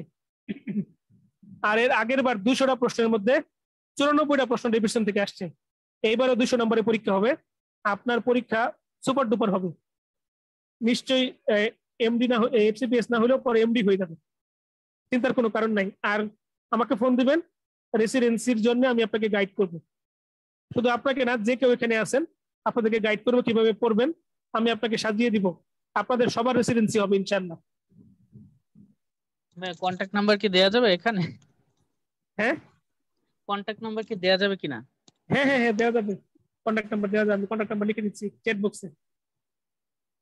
একজন প্রশ্ন করেছেন, ভাইয়া চেকলিস্ট আছে এসআইএফ এ, চেকলিস্ট ফলো করা উচিত নাকি ক্লাস ভাইয়ারা যা পড়িয়েছেন তাই? আপনি চেকলিস্টে ভাইয়ারা এটাই পড়িয়েছেন, চেকলিস্ট। আমরা যে চেকলিস্ট আপনাদেরকে দিয়েছি, চেকলিস্টটা মূলত আমার তৈরি করা, অন্যান্য ভাইয়াদের সাহায্য নিয়ে আপনি চেকলিস্ট ফলো করতে পারেন, অথবা লেকচার, দুটো একই জিনিস। যদি একটু ভিন্নতা আসে, এটা আপনার এডিশন চেঞ্জের কারণে হয়েছে, বইয়ের এডিশন বা আপনার এই আধুনিকায়নের কারণে হয়েছে, এছাড়া আর কিছু না। আপনি চেকলিস্ট ফলো করলেই চলবে, যথেষ্ট।